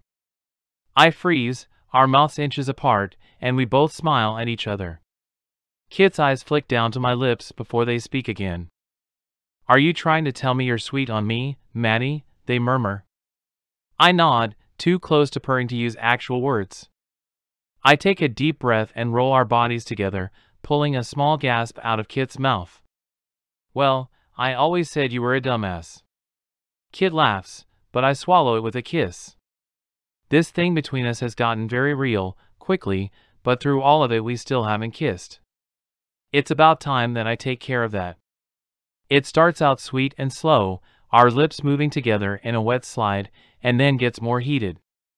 I find myself grabbing at Kit, not anything in particular but just pawing at their hips and sides, fueled by the urge to dig my fingers into them and cling on. I'm suddenly extremely grateful that they're still naked. I can hear Kit hum with pleasure as they relax into me and control the kiss. One hand comes up and tangles in my hair, directing me this way and that, and they lick into my mouth with unrestrained hunger. They break away, eventually, leaving me chasing after them with wet, kiss-swollen lips and a dazed expression. When they speak, their voice is a low rumble, pure sex and authority, and it makes me quiver. Your mouth is open. Are you hungry, pet? I'm not so much agreeing as taking pleasure in the sound of them calling me pet, but it doesn't matter either way. I thought so. Would you like me to feed you, pet? I don't know where they're going with this, but I don't care. All I do is nod and follow along. I can already feel the blissful tingle of my submission taking hold. Kit will take care of me. I trust them. Kit has moved away from me, though, which makes me pout. Alpha? I ask, but they throw a wicked smile my way as they rifle through some of the kitchen cabinets. I want you to get undressed and get down on your knees for me.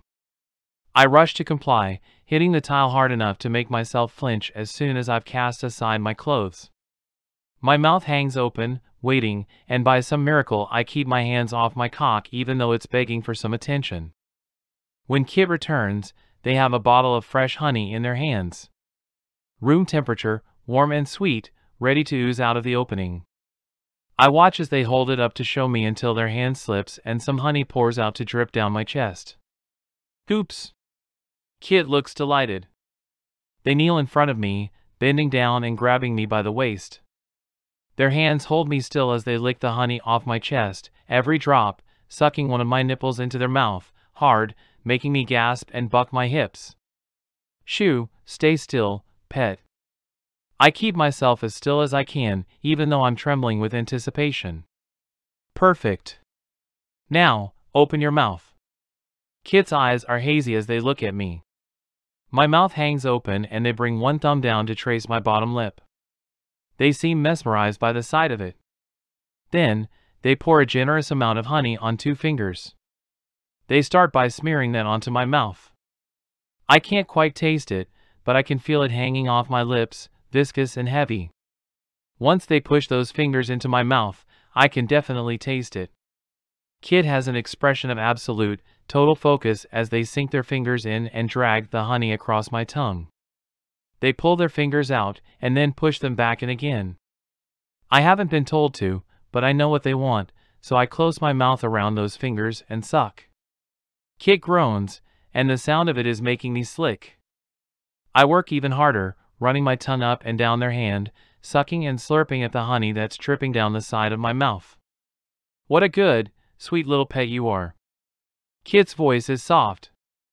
They practically glow with contentment when they look at me. My mouth feels empty when they pull out their fingers and stand to their feet. But, with me kneeling and them standing, I have the perfect view of their thick cock. It's already hard, head bobbing right in front of my mouth, with a delicious-looking pearl of moisture sitting on the tip. Tempting me. Perhaps you need something more substantial, Kit says, and then oh fuck, yes, they are pouring honey all over their fucking erection. I can barely breathe. It falls in sticky amber ropes, coating that skin that already looks delicious to me. Threads of it bead down to the floor, and Kit keeps pouring until they drench their entire cock in it. Drool is already running down my chin. My mouth hangs open. Good pets do as they're told, remember, Kit purrs, you're getting fed, not feeding yourself. Understand? I nod. I'd agree to anything they said at this point. Go ahead, pet, take a little. I glance up to catch Kit looking down at me as they bring their hand to rest on the back of my head. It's comforting, like an anchor. I lean forward and flick out my tongue to taste. The flavor of the honey explodes on my tongue. I've had this honey a million times before, but this is something different. This is all-consuming. I let the flat of my tongue run over the head of their cock, dragging in the sticky coating, and listen as Kit lets out a growl of pleasure. They're staring at me with hungry, possessive eyes. I know what I must look like, down here on my knees, looking up at them through my lashes. I open my mouth wider and stick out my tongue in invitation. Kit shudders at the sight and eases themselves forward. They feed me their cock, guiding it with their hand until the weight of it rests heavy on my tongue. The weight of their cock comes to rest on my tongue, and they keep moving. They sink into the wet heat of my mouth, pushing steadily further, and fill my mouth with cock and honey. They stop once the head nudges against the back of my throat, but I have barely half their length inside. I try to swallow around them, throat fluttering, pulling a groan from them and making them push deeper into me. They don't thrust. They don't pull themselves out. They just rock gently, easing themselves further into me as I will my throat to relax. Once I adjust to the fullness of it, they move. My lips stretch as they drag their cock slowly out and then thrust it back in. Honey fills my mouth and oozes from between my lips, dragged with each thrust. Kit picks up speed, moaning and rocking their hips into my face, both hands holding my head in place. The honey, spit, and pre-cum mix in my mouth to make a sweet, salty liquid that sluices down my chin. Kit keeps going until their breath catches and they pull themselves out, trying not to come. My mouth hangs open, waiting for them to come back, and long strings of sticky liquid hang between us. Perfect, my pet. I already feel dazed, and it's hard to keep track of individual movements as Kit reaches under my arms and lifts me up with their alpha strength. They manhandle me into position, my tacky chest pushed into the kitchen table and my ass hanging off the end. Before I know what's happening, Kit's firm hands are pulling my thighs apart, and something cold is dripping down onto my hole. Delicious, Kit says, their voice coming from somewhere behind me. Hands stroke up and down my back and knead my thighs, and then a tongue lays over my wet hole. My arousal had become something distant, overtaken by the sense of serenity that came with Alpha's cock down my throat. But this brings it back with a vengeance. My cock throbs where it's trapped between my hips and the table, and my hole tenses with the stimulation of Kit's tongue running over it. Kit pushes their face in my ass as if they're trying to devour me. Slick and honey mix to run thick down my thighs, with Kit's powerful tongue in the middle of it all, licking and sucking, working me open. My body bucks with the pleasure of it and I can hear myself making inhuman noises, just grunts and whines of need. I can't stop myself from thrusting back, trying to get their tongue deeper into me. Come for me, little Omega, they pause long enough to say, come while you fuck yourself on my tongue. A growl rips out of me, and I thrust myself back harder. Kit's fingers dig bruises into the flesh of my hips as they eat me. I can feel my hips shake, my cock twitching as the pleasure coils. Come for me. Alpha growls into my body, and that's when my orgasm catches. It pulses through me, body jerking as my hole clenches down and my release sprays across the table. Kit licks me through it with teasing, gentle touches. My hole is sensitive, and I twitch and tremble at the stimulation, but Kit doesn't stop until I'm a panting, sweaty mess. Before I can catch my breath, I can hear them grunt behind me, and then there's the wet slap of their hand working over their cock. It's only a few seconds before they come with a long, low moan. Shooting stripes have come across my back and over my hole, painting me with their release. I feel marked. Owned. It's absolutely delicious. Eventually, Kit slumps over my back, shivering through the aftershocks as their knot pulses between their legs. I think my entire body is dripping with spit and semen and honey, and I want to roll around in it forever. Kit. After the world's stickiest, most glorious blowjob, things escalate pretty quickly. We're not talking about what we're doing. We're not using words to name it. It's obvious to both of us that talking about it will only ruin it. Sublimating is in everyone's best interest. What we are doing is exploring a fuck ton of ways that two people can get sexy together, especially anything that has a submissive vibe to it. Matti never knew about kink before, but he's taking to it like a duck to water. His submission is so natural, so pure, and freely given. It's intoxicating. I know this is another thing we should talk about more, but I can't help myself. Being with him in this way blows every other thought out of my brain, and I need that right now. One day, I find Matti even more frantic and messy than usual. He's wild-eyed and strung bow tight, and it looks like he has accomplished nothing for hours other than making himself more wound up. I have an idea. Matti has never heard of cock-warming, so I teach him. I order him to his knees in front of the couch before I settle myself in. I lean back, getting comfortable, and as I'm wearing a fetching little negligee, I only need to lift the hem to show him my soft cock. Matti looks hungry and dives forward, but I shush him to a stop. Don't suck, my pet. Just put it in your mouth. Keep it warm for me. He creases his brow and looks slightly hurt, but I run my fingers through his hair to soothe him. Don't worry, pet, you'll love it. This will make me happy. And he does, of course. He relaxes almost immediately, letting his head rest against my thigh. His tongue rubs at me absently, but not enough to get me hard. Even soft, I barely fit in his mouth, and a steady stream of drool drips down his lips and onto my leg. I get coated, but it's worth it. Matti goes from frantic to peaceful in under a few minutes, and by the time I wake him from his subspace an hour later, he's turned completely boneless. Sleepy eyes blink up at me and he looks pleased.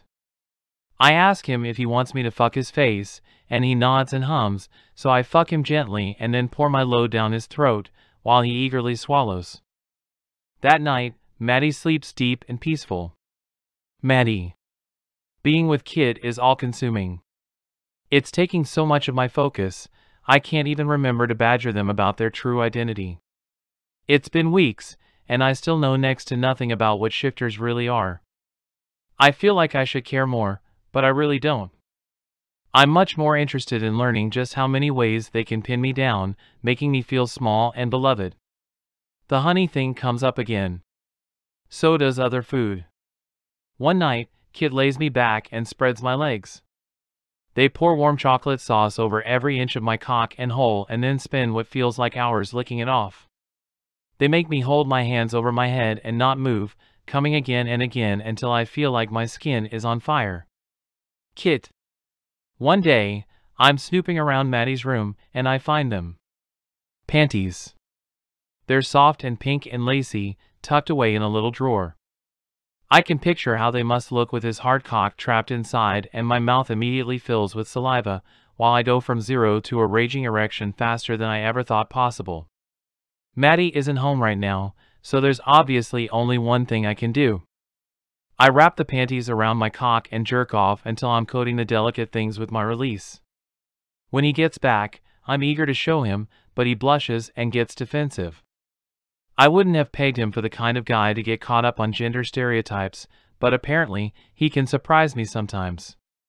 He sulks for 2 days, even when I show up in a full garter set and thong, kneeling down and sucking all the cum from his cock until his eyes roll back in his head. He allows it, but he's still grouchy at me and won't talk about the panties, under any circumstances. A few days later, and he still isn't over it. I want to make it up to him and show him what a good dom I can be. Today, I beat Matti back to the house. By the time he gets back from deliveries, I'm there waiting, looking about as smug as I feel. He steps inside with an eager look on his face, waiting for instruction. I tell him to get a timer and meet me in the bedroom. When I get there, he's practically vibrating with excitement. I tell him in my most sultry bedroom voice to set the timer for 30 minutes. And then, with a swipe of my thumb over his lips, I tell him to lie down and take a nap. He frowns at me when I leave the room, but when he emerges, sleepy and warm, 30 minutes later, he pulls me down onto the couch and cuddles me to within an inch of my life. Matti. Oh, this is going to be so bad. I can't do this. I ran as far as I could from business functions and public speaking after a lifetime of being expected to perform for people on behalf of my family. Even though I still know how to schmooze, the thought of it makes my stomach cramp. I came here for the quiet. The chance to be alone and spend time in nature. Njad is a cool business, and I'm excited to work with them, but I should never have agreed to come to the stupid opening. The fact that Kit is here is helping, though. Kind of. They had been gleeful as soon as they heard about it. Looking me up and down with a lascivious grin, they told me they would choose my outfit and that they would put me in chastity for 2 weeks if I refused. I'm a human being, so I'm pretty into orgasms, and like a simple-minded fool, I said yes. Now, I'm standing in the middle of a room full of people that's buzzing with conversation. I'm wearing an expensive, fitted suit that feels like a comfort blanket and a straitjacket all at the same time. It's steel gray, matching Kit's eyes, and I have no illusions it's an accident. My shoes are shiny and tight, and I'm clean-shaven, with product in my hair. I've been here for 10 minutes, talked to no one, and I'm already exhausted. I nurse the glass of mead in my hand and will it to make me feel better. Kit and I have both enthusiastically agreed not to tell anyone what we've been doing the past couple of weeks, so they're not actually standing near me. But I can see them across the room. They look phenomenal, wearing some kind of three-piece black suit situation paired with intimidatingly high heels. They might even be taller than me in those, and the thought makes my mouth go dry. Our eyes keep catching through the crowd, and if I really concentrate, I can still scent them. It's steadying, although it draws my attention back to the other thing they've chosen for me to wear. My throat feels thick when I swallow, and I try not to reach down and adjust myself. It'll only make it worse. Matti! A familiar voice calls out to me, making my head snap up to attention. I can see William, looking worn out and unsteady on his feet, wearing a wrinkled suit. It's distinctly un-William, but he has a great excuse for it. "What the fuck are you doing here, old man?" I ask through my smile, ignoring William rolling his eyes at me. "The pups were born, what, less than a week ago? Shouldn't you be at home, naked and nesting with your family?" A pained look flits across his face, and then he sighs. I know. But Jack insisted. He says I can't miss the fruits of all my labor, or something equally ridiculous. The alpha frowns, and looks down at the empty cup in his hand. Or maybe he was making fun of me. I never quite know. Either way, I thought a drink or two might relax me, as I have to be here for a few hours, but it turns out that fatherhood is really ruining my tolerance for alcohol. He sways a little as he speaks, and I resist the urge to prop him up. He looks so lovesick for his family, all of 2 miles away. It's adorable. You should probably take it easy, brother. I'm sure your family will be desperate for your attention when you get home. How many pups was it? 3, a loose, goofy smile threatens to take over his entire face, 3 perfect pups. You should have seen Jack, Matti, he was incredible. I'll never get over how strong he can be. I chuckle again at the sweet, smitten look on his face. You have got it bad, brother. I'm happy for you. We smile at each other. A moment of quiet companionship settles over us before William blinks himself back to reality. How are you, though? I heard Kit's been using your place to escape from the family drama. Given the way you two fight, that must be interesting. He raises his eyebrow at me, and I worry that my entire face is going to turn beet red. Everything in me gets tight and awkward, and it's suddenly impossible to not see Kit's face across the room. I clear my throat, but my voice is still unsteady when I answer. It's been good, actually. I look back at William, and he's staring at me like I just grew a second head. He frowns, obviously trying to parse something out, but I pretend like I don't know it. Either this thing with Kit will fizzle out and no one will ever have to discuss it, or William will end up finding out in the long run. Let him wonder for now. I should really check on something. It was good to see you though. I pull away, send my love to Jack and the pups. That pulls his face into a smile again. I nod once more before steering myself to the other side of the bar. There's a table here that's covered in my marketing material, and it's sufficiently in your face to make me cringe. I suddenly feel like I've created a booth at a school fair instead of something professional. Even my name is cheesy, Viking Honey.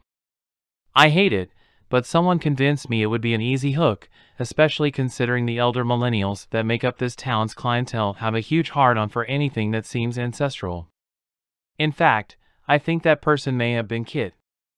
That was back before we knew each other enough to hate each other. Huh. So I went with it, and all the products have words like heritage in the description.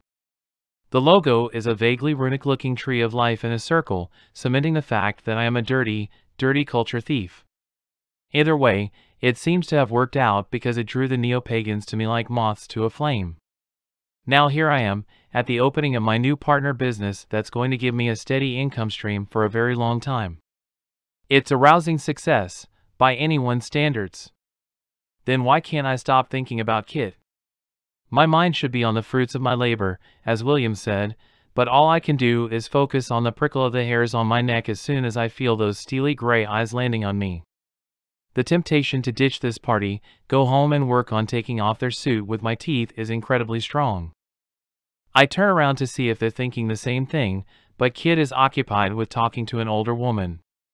Between the woman's stern expression, gray eyes, and just how wildly Kit is gesticulating as they speak, it isn't an enormous leap for me to guess this is their mother. I'd promised Kit I would stay out of all this stuff, and I'd meant it, but right now my curiosity is getting the better of me. When are you going to realize that I'm an adult and I can make my own decisions? Kit's words, whisper yelled, drift over to me as I move closer. When their mother speaks, her voice is haughty. She's standing stiff, formally dressed, and her eyes betray no softness of any kind. She's exactly what I was expecting. Perhaps when you stop behaving like a child and throwing yourself into danger. You may have tried to throw away your birthright, but you're still my only heir and I won't allow you to be shot by a rabid Appalachian because you hate feeling left out. I step up to them, but Kit is too busy clenching their jaw and seething to notice me right away. This is the East Coast, Mother, the Appalachians are nowhere near here. Kit's voice is snide and childish. It's not attractive, obviously, but it gives me a sudden jolt that I'm seeing a piece of the real Kit. They're normally so put together, so smooth. Even when they're screaming and pouring their cum down my throat, they manage to maintain the illusion that they're completely in control. But apparently, one conversation with their mother is enough to unravel all that. It's almost cute. I think I have a dopey smile on my face as I look at Kit, and when they notice me, their eyes go saucer white. Their mouth hangs open, speechless, which isn't something I expected to see. I try not to sound smug as I chuckle, but I don't think I succeed. What's happening tomorrow? I ask. Kit's expression immediately darkens. I'm sorry. This is a private conversation between me and my son. You'll have to excuse us. I bristle at her use of the word son. It may seem innocent, but I could hear the vitriol behind it. The smile falls from my face, and before I even notice, I'm turning toward her with a growl in my throat. She raises her eyebrows at the sound but seems otherwise unperturbed. Kit is my friend, and they seemed upset, so I thought I'd come see if they were all right. A tense silence builds while Kit's eyes flick between me and their mother. It's obvious the panic lever in their mind has been pulled, and I feel bad, but not bad enough to stop. I don't like the amount of turmoil this woman has seemed to drag with her in the past few weeks. Then I feel fingertips grazing the waistband of my pants, under my suit jacket, and I suck in a breath. The fingertips creep closer, one at a time, until they've tucked themselves inside the fabric. Just a few millimeters, but it's enough to make my heart pound.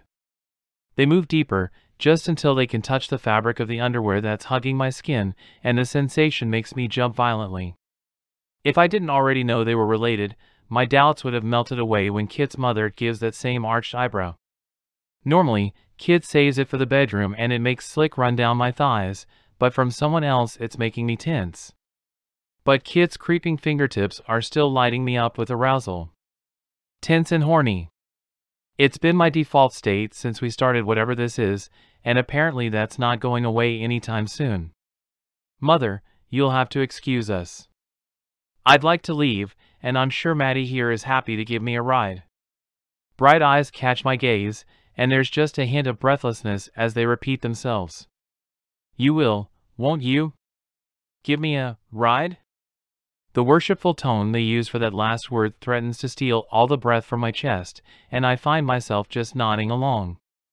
There's a snort beside me, and the muttered words, "Can't even find yourself an appropriate omega. Look at him in that suit." It's comical. Like seeing an alpha in a frilly dress. Kit tears their eyes away from me one more time. I'm an alpha, and I'm partial to a frilly dress, Mother. Now, like I said, you'll have to excuse us. I'm feeling the sudden urge to let my big, strong omega bend me over the nearest surface and split me in two. There's the sass I expected from them. A smile tugs at my lips, and I can't stop looking at them while they scowl over my shoulder at her. They really are the same height as me in those heels, and it is exactly as glorious as I'd hoped. I can smell a whiff of my slick in the air and I'm uncomfortably hard in my pants. Now it's really time to go. Kit withdraws their fingers from my pants and uses that hand to grab my arm and drag me away. All I catch is a glimpse of their mother rolling her eyes and sighing, and then the way they're digging their fingers into my arm pulls my focus. They drag me across the room at a breakneck pace. It's enough to draw the attention of the other guests, most of whom we know, but my erection is too busy leaking pre-cum to care. I'm practically thrown into the truck, and it takes every drop of focus that I have to drive us back to my place. Kit is silent and rigid the entire way. I second-guess myself. Maybe they really are just angry and I'm the only one who's turned on right now? Maybe they're mad at me now for not giving them emotional support instead of thinking about the tent in my pants? Fuck, maybe this thing between us is already collapsing. When we get to the house, I get out and silently trail Kit inside. Their face is still stony and unreadable, and I can feel myself shrink smaller as the shame takes hold. This was a terrible idea. I was never going to be good enough for someone like them. But the second we get inside, Kit whirls on me, shoving me into the living room wall. Their face is inches away from mine, and I can feel their hot breath on my skin as they pant. Their ferocity is equal parts sexy and terrifying, and I quiver under their hands. You are filling the room with the scent of slick from the moment I touched your panties, they growl, everyone could smell it. Tell me, are you a thirsty little cock slut for everyone that fucks you, or am I just special? The bottom drops out of my stomach, and my cock is screaming at me for attention. My mouth hangs open, speechless. Which is the perfect opportunity for Kit to fill it with their tongue. I soften in their arms as Kit manhandles me, their tongue fucking my face and eventually getting me to the middle of the room. I'm leaning into them so hard I almost stumble when they pull away. I feel the sudden loss of contact all over, but Kit is looking at me with that smug, dominant smile. I've learned by now that when they look at me like that, I need to do as I'm told, and nothing more. Hard is not a strong enough word to describe the situation in my pants. Look at you, Kit purrs, backing away as they sweep their eyes up and down. You look like you walked off the cover of GQ. All tall and strong, well coiffed, perfectly presented down to the last button. Anyone who saw you might think you were a member of the 1%. A master of the universe, conquering everything in his path. I'm too distracted by the hunger in their eyes to form a response, so I nod. But you're not, are you? Their tone turns sly, and I shake my head. No, I'm really not. You're just a needy little cockslut, full of holes and begging to be filled, aren't you? Again, there's no word of a lie.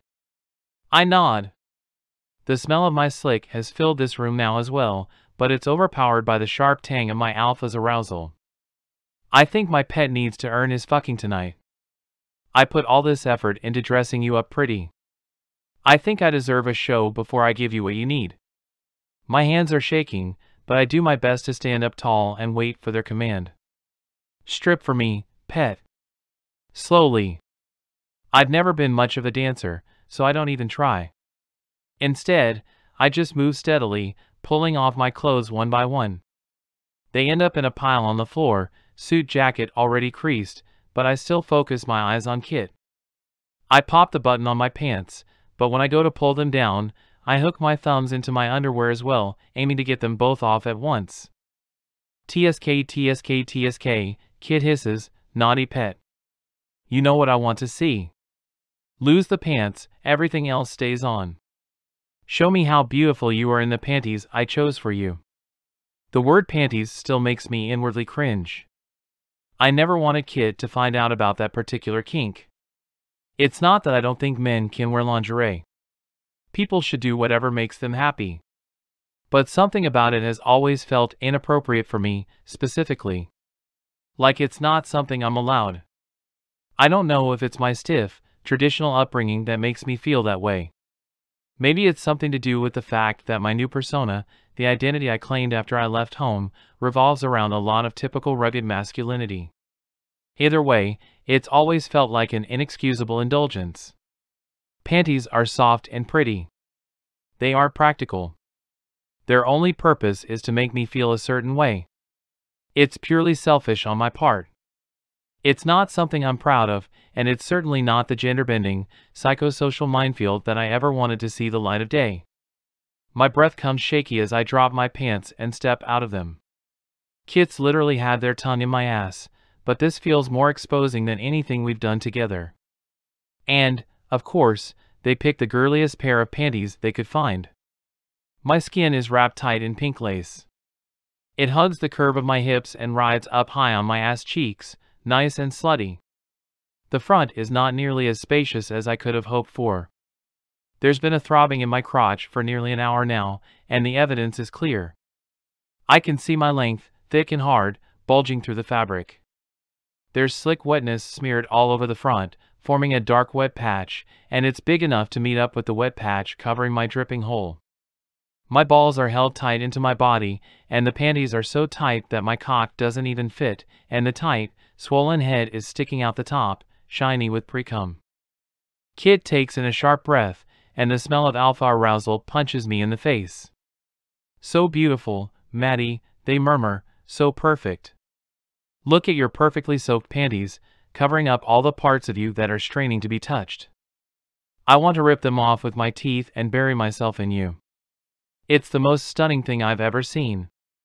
A wave of emotion rises and threatens to choke me for a second, but then Kit stands up and I lose focus on the bigger picture here. I want their long fingers wrapped around my length and their longer cock splitting me open. Those fingers reach down and snap the elastic, hard, and it makes me shiver. Beg for what you want, pet, they say in a low growl, and you might get it.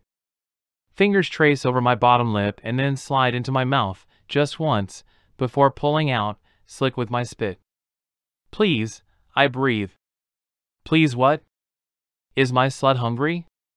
Please fill my needy holes, Kit. Please fuck your little cockslut. I've never meant anything so much in my entire life, and there's a glint in Kit's eye as they lay their hands on me. Kit. Matti is bent over the arm of the couch, limbs splayed everywhere.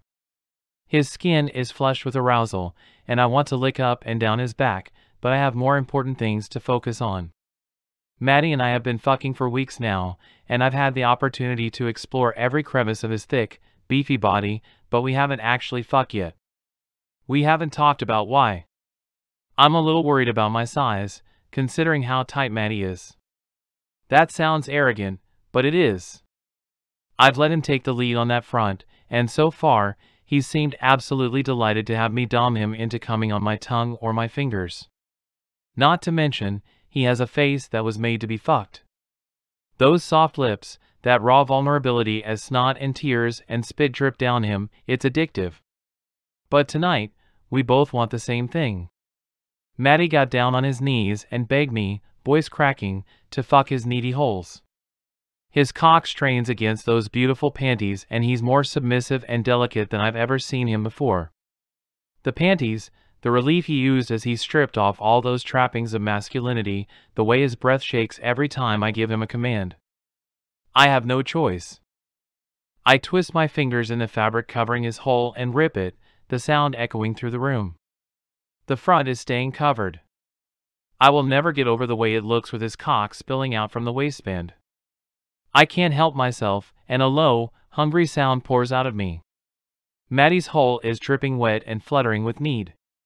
He doesn't look like he even needs to be prepped, but I'm not taking any chances. I want to stretch him around my fat cock, not tear him. My fingers fuck into him easily, 2 and then 3, then 4 as he lets go and sinks even deeper into the sensation. His legs are spread, his hips open for me, and he's panting out soft whimpers with every thrust. His eyes are closed, lashes pretty where they lie across his flushed cheeks.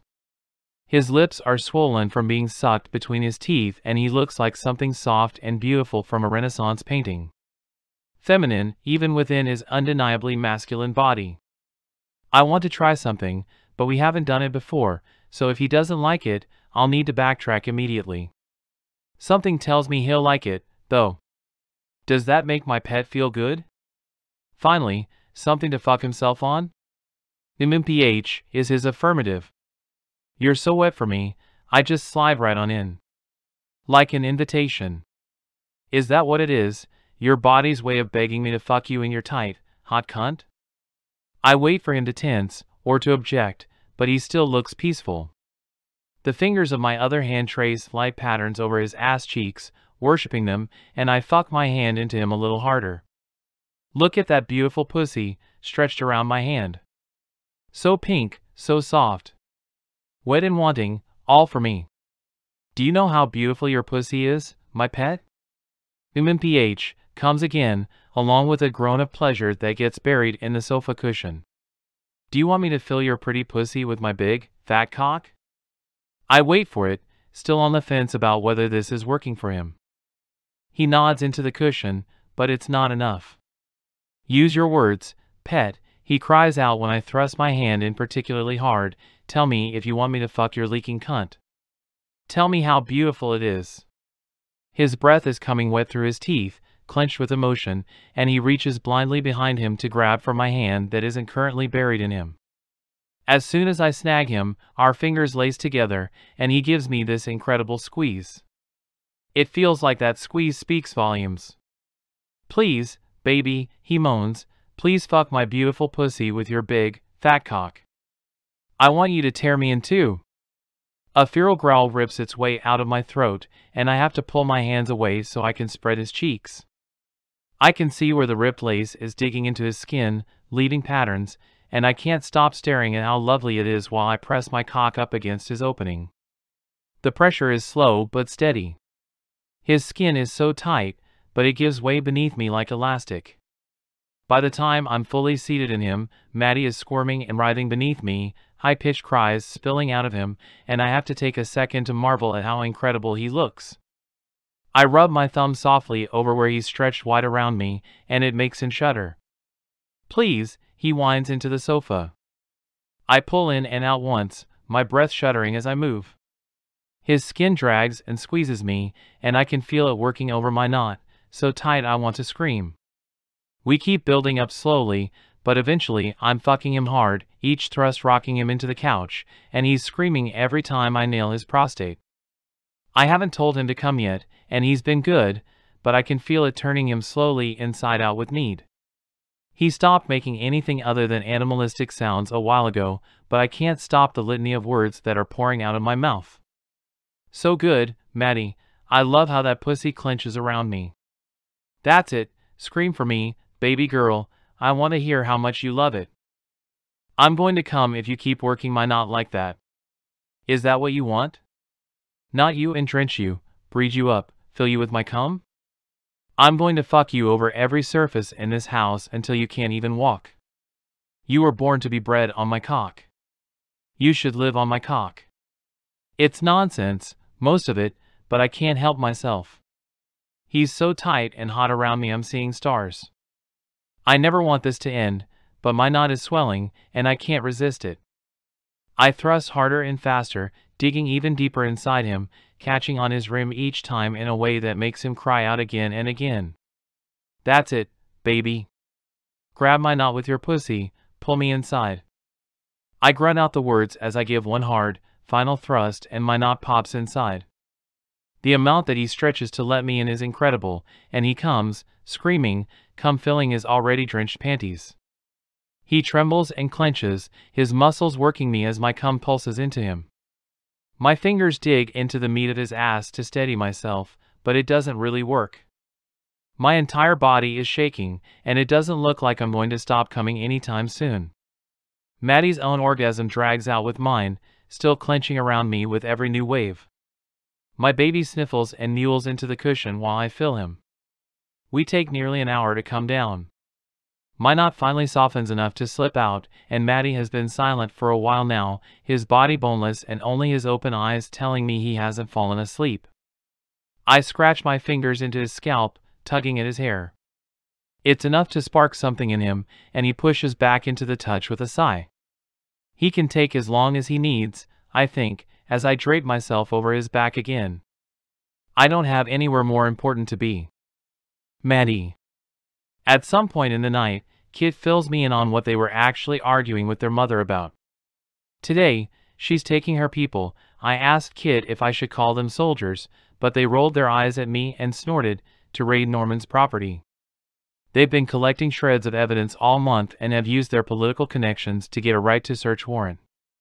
It seems wildly illegal that a private entity can be allowed to search someone's property, but corruption in this country isn't exactly news to me. I try to brush past the thought. Despite my immediate distaste for the woman, at least Kit's mother cared enough to ban them from the raid. I know a little about what had happened to their brother. The few things that have been whispered to me in a thick, pained voice in the darkest hours of the night. There's something about that quiet intimacy that makes it easier to talk.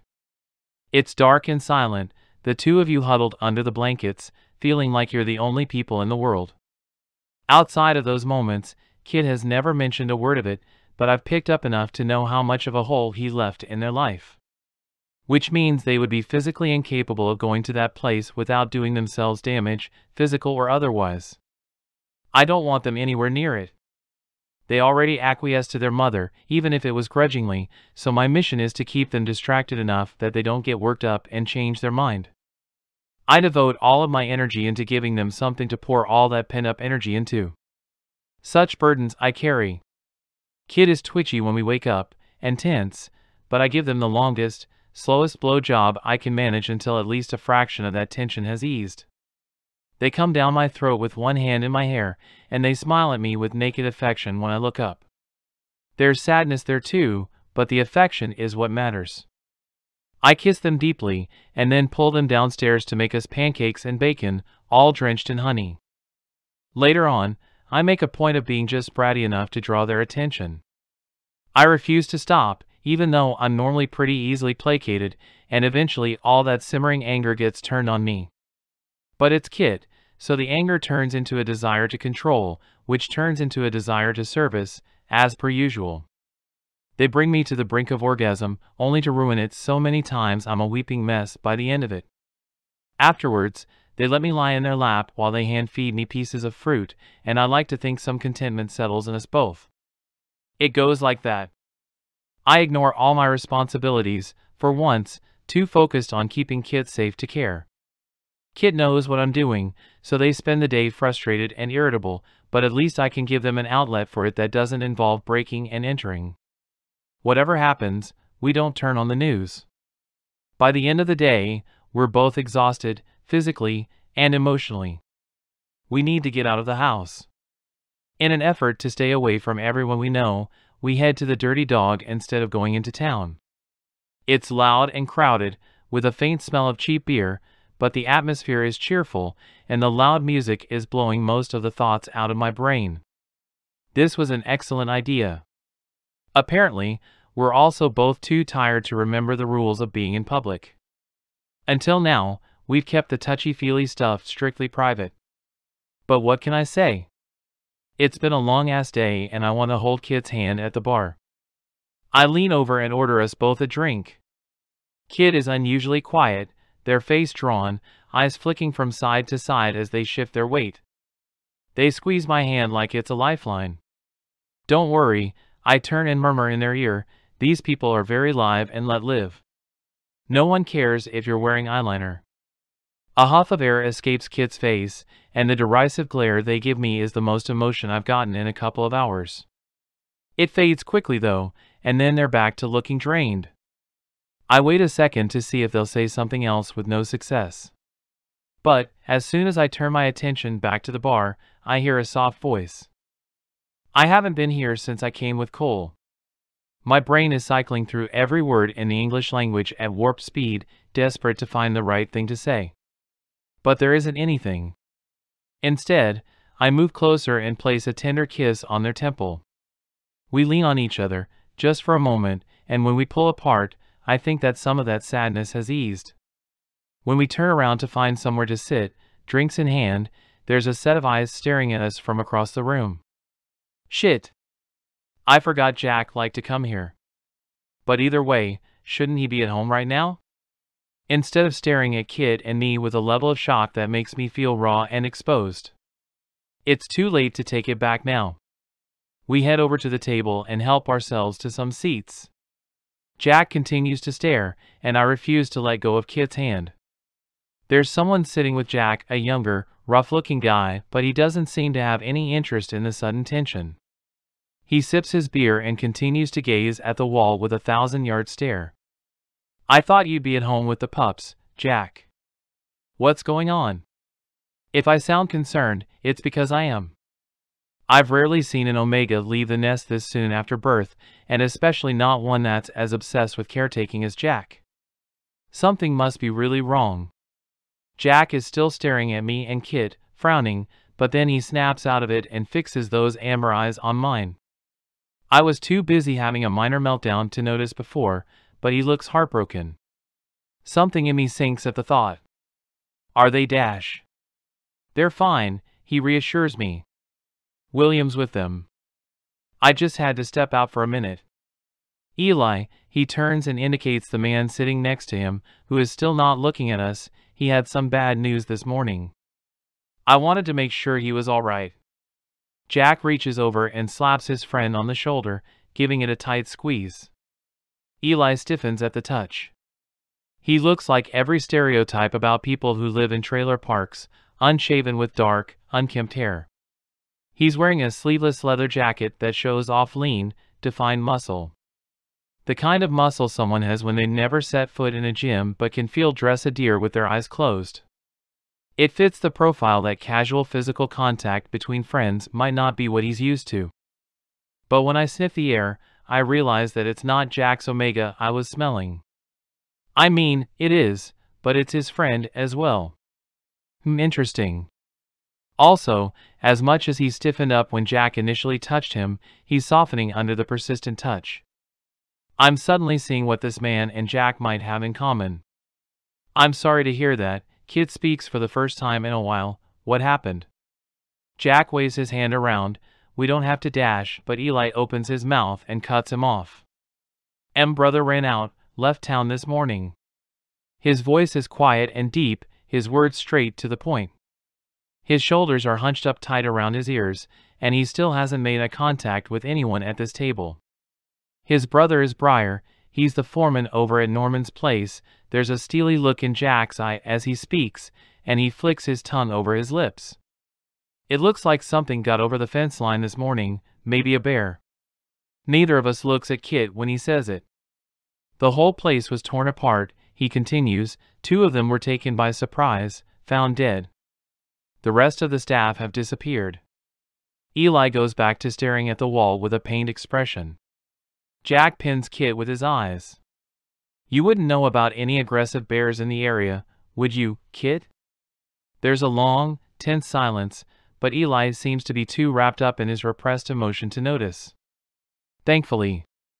Jack and Kit are staring each other down like they're in a western, and I'm doing my best not to feel adrift in something I'll never fully understand. Or maybe you do, Matti. Jack whips his head to look at me. Have you seen any bears around? I take a deep breath and let it out slowly. There's too much tension at this table. Something's going to snap. Pretty sure I'm the only bear in this town. I try for a smile and almost hit the mark. Well, Jack continues, his expression stern, we knew Norman was selling, or expanding, but now that they've been suddenly chased out of town, there's no way to know where any of them went. He's probably picking his business up somewhere else, where we'll never find him, and Eli's lost the only family he has.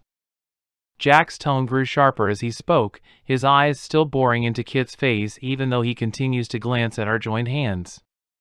I'm worried for a minute he might start yelling. Eli drains the rest of his glass and abruptly stands up, the table shaking as he pushes himself out from under it. He mutters that he's getting another beer, and Jack immediately lets go of all the pretense that he's not furious at Kit. He leans across the table, talking in an angry hiss. When I said it was a good idea that you bring your mother here to help, I thought you meant help keep us safe, not just murder random members of Norman's staff and run him out of town. His fingers are clenched tight around his water glass as he speaks. What the fuck was the point of this? Norman's gone, no one has been saved, nothing's been uncovered, and people are dead. I know Briar's a piece of shit just like the rest of them, but he was everything that Eli had. Eli, who is a fucking good guy, by the way. These assholes need to be stopped, not fucking murdered. Call me old-fashioned, or whatever. Jack finally leans back in his seat, letting out a deep, tense breath. Kit is staring up at him with frightened eyes, and I can't stop myself from rubbing my hand over their shoulders. This isn't Kit's fault, I hiss, but it only makes Jack give me a humorless smile. Ah, so they did tell you the truth. You guys must be doing a lot more than just holding hands. I can feel my temper flare. Jack is supposed to be Kit's friend, and none of this is making the situation any better. Fuck you, Jack. Kit's not responsible for their lunatic mother's actions, and they've lost more than anything to this nightmare, so why don't you back off? I barely contain my growl, and I can hear the challenge in my voice. Jack doesn't back down, he's not easily intimidated. But he doesn't attack either. His friend is hurting, and he's had to lead his babies to come out and deal with it. Maybe I need to cut him some slack. In my life, I've never seen Kit this quiet. This small. They look like they want the earth to swallow them whole, and not even my touch is getting any kind of response. Eventually, they take in a deep breath, and I can hear the steel creep into their voice. I think my time here is over. That's all they say. No explanation, no detail, they just say it and then stand up from the table.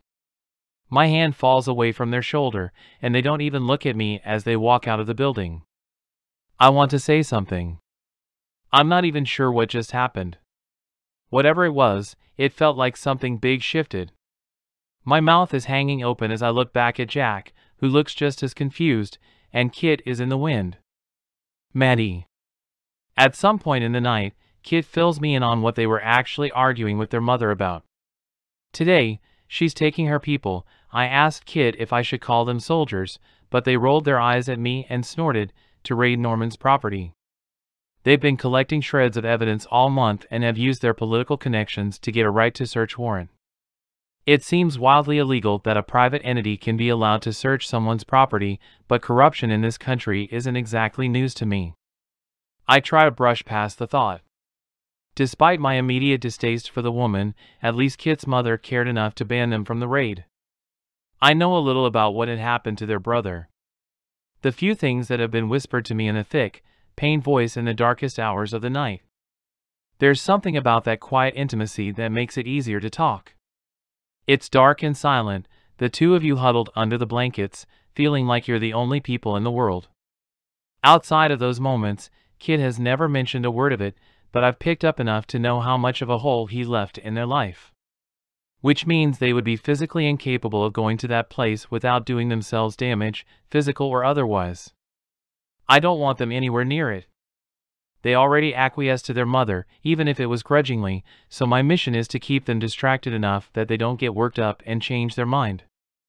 I devote all of my energy into giving them something to pour all that pent-up energy into. Such burdens I carry. Kit is twitchy when we wake up, and tense, but I give them the longest, slowest blow job I can manage until at least a fraction of that tension has eased. They come down my throat with one hand in my hair, and they smile at me with naked affection when I look up.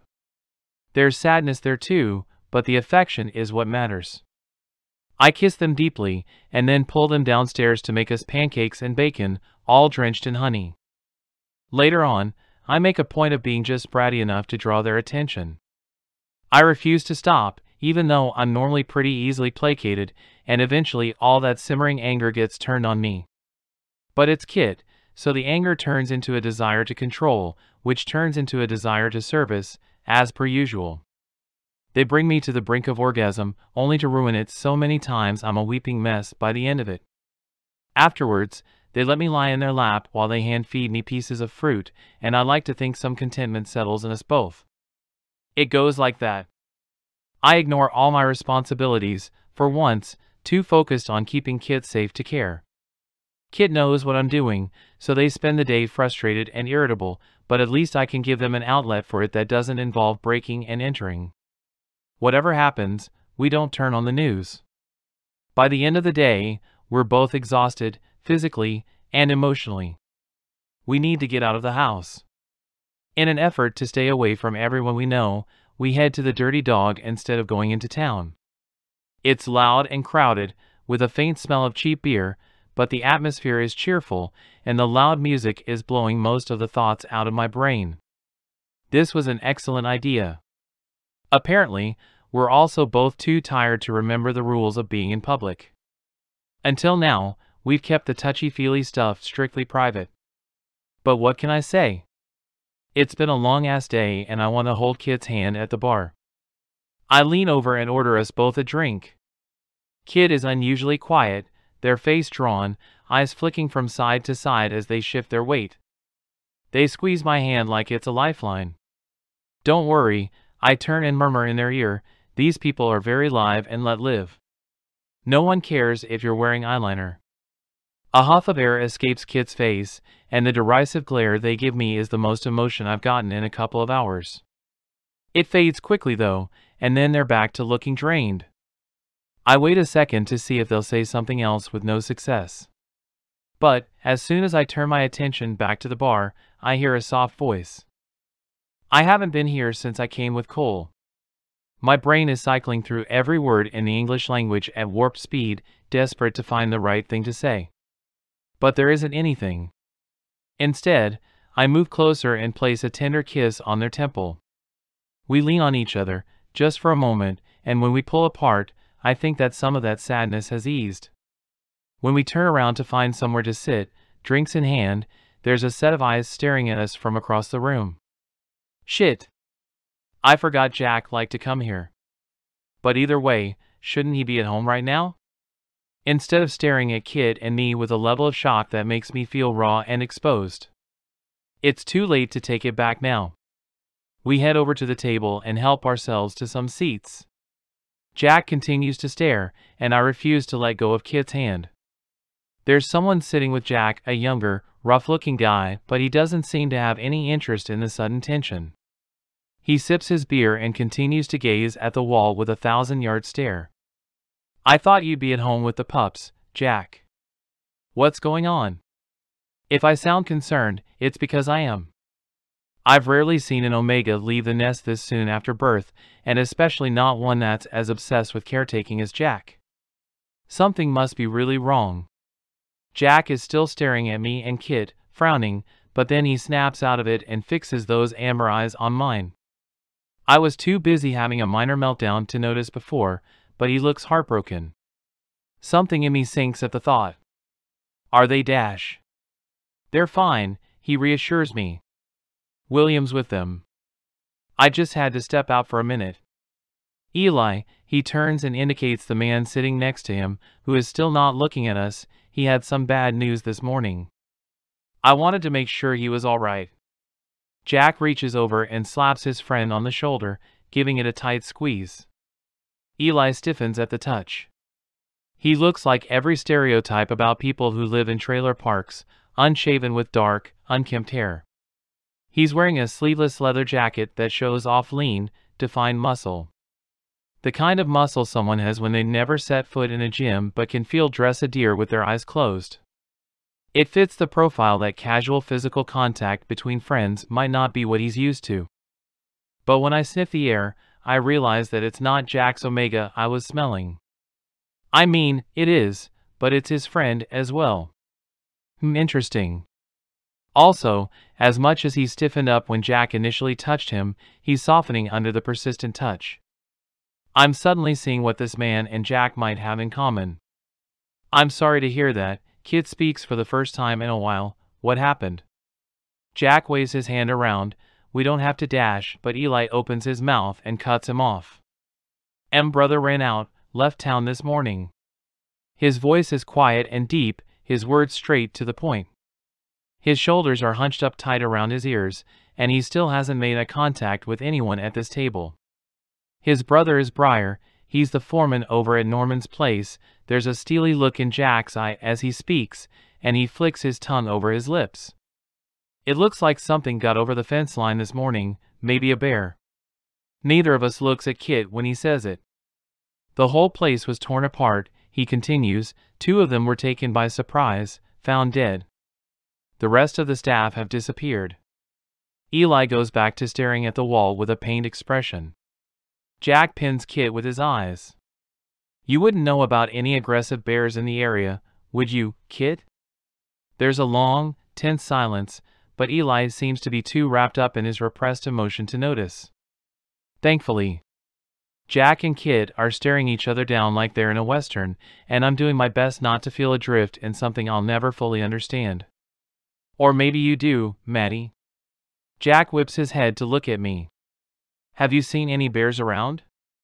I take a deep breath and let it out slowly. There's too much tension at this table. Something's going to snap. Pretty sure I'm the only bear in this town. I try for a smile and almost hit the mark. Well, Jack continues, his expression stern, we knew Norman was selling or expanding, but now that they've been suddenly chased out of town, there's no way to know where any of them went. He's probably picking his business up somewhere else, where we'll never find him, and Eli's lost the only family he has. Jack's tone grew sharper as he spoke, his eyes still boring into Kit's face even though he continues to glance at our joined hands. I'm worried for a minute he might start yelling. Eli drains the rest of his glass and abruptly stands up, the table shaking as he pushes himself out from under it. He mutters that he's getting another beer, and Jack immediately lets go of all the pretense that he's not furious at Kit. He leans across the table, talking in an angry hiss. When I said it was a good idea that you bring your mother here to help, I thought you meant help keep us safe, not just murder random members of Norman's staff and run him out of town. His fingers are clenched tight around his water glass as he speaks. What the fuck was the point of this? Norman's gone, no one has been saved, nothing's been uncovered, and people are dead. I know Briar's a piece of shit just like the rest of them, but he was everything that Eli had. Eli, who is a fucking good guy, by the way. These assholes need to be stopped, not fucking murdered. Call me old-fashioned, or whatever. Jack finally leans back in his seat, letting out a deep, tense breath. Kit is staring up at him with frightened eyes, and I can't stop myself from rubbing my hand over their shoulders. This isn't Kit's fault, I hiss, but it only makes Jack give me a humorless smile. Ah, so they did tell you the truth. You guys must be doing a lot more than just holding hands. I can feel my temper flare. Jack is supposed to be Kit's friend, and none of this is making the situation any better. Fuck you, Jack. Kit's not responsible for their lunatic mother's actions, and they've lost more than anything to this nightmare, so why don't you back off? I barely contain my growl, and I can hear the challenge in my voice. Jack doesn't back down, he's not easily intimidated. But he doesn't attack either. His friend is hurting, and he's had to lead his babies to come out and deal with it. Maybe I need to cut him some slack. In my life, I've never seen Kit this quiet. This small. They look like they want the earth to swallow them whole, and not even my touch is getting any kind of response. Eventually, they take in a deep breath, and I can hear the steel creep into their voice. I think my time here is over. That's all they say. No explanation, no detail, they just say it and then stand up from the table. My hand falls away from their shoulder, and they don't even look at me as they walk out of the building. I want to say something. I'm not even sure what just happened. Whatever it was, it felt like something big shifted. My mouth is hanging open as I look back at Jack, who looks just as confused, and Kit is in the wind. Kit. Matti is kneeling on the floor next to where I sit on the couch. He's naked, hands behind his back, facing me with his head bowed. His eyes are closed, and his expression is the most peaceful, contented thing I've ever seen.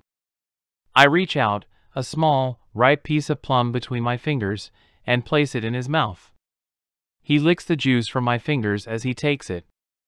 The feeling of his tongue on my skin is something I've felt 1,000 times, and I don't think I'll ever get sick of it. Good boy, I purr, watching as he chews and swallows methodically. Pride swells up in me.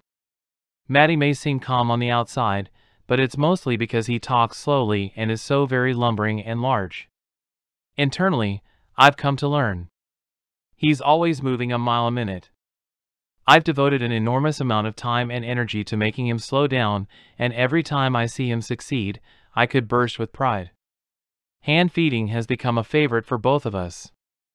I'll feed him, piece by tiny piece, and then as soon as he's come down to a calm place I'll give him the longest, most luxurious blowjob I can, or I'll fuck him so deep and so slow that he comes over and over, sobbing into the mattress with the feeling of it.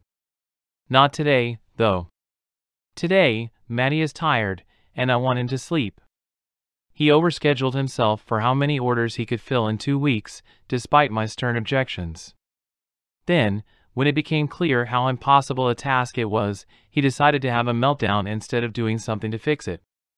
Which I get. Failure is not an option. Childhoods don't leave a lot of room for letting things like that go. So, instead, he barely slept for a week and a half and continued to power through until everything was done.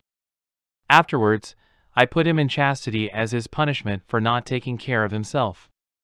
It probably seems straightforward to him, a punishment for bad behavior. But really, it gives me the chance to swap out his orgasms for the things he needs more right now. Things that will help him rest. Things like this. He falls asleep with a belly full of fruit and his sticky face resting on my thigh. It's absolutely worth it. Matti. Kids always grumpy when they wake up. I don't really get it, how they can just lie in bed all day, slowly letting themselves reattach their brain to reality. It makes me feel antsy being that still for that long. But I love them, and they don't get too upset when I wake them up early so I can go to the bees, so I try to compromise. Right now, they're drifting in and out of wakefulness, drooling a little on my shoulder. Their half-hard cock is pressed against my thigh, and I'm definitely going to take advantage of that in a minute. But first, I have a question. Kit, wake up. I shake my shoulder, making them groan in protest. I had a dream and I need to ask you about it. What the hell is it, mountain man? Shouldn't you be outside hunting muskrats for our breakfast? Their voice is a sleepy growl, and they don't bother to open their eyes. Do you ever want children, Kit? Straight and to the point. The words are out of me before I even realize it. Now their eyes are definitely open. They raise their head, just enough to look at me with tense, sleepy eyes. They try to hide it, but they scent the air before they speak. What are you trying to tell me, Sven? No, not that. I shake my head, realizing how it must have sounded. I just mean, ever? Is that something you ever want? Kit sighs, and I can hear their hesitation when they answer. Honestly, I never really have, Matti. I know it's serious whenever they use my actual name. I hated my family so much, and I practically raised Cole Dash. Their voice breaks a little on his name, but they push through.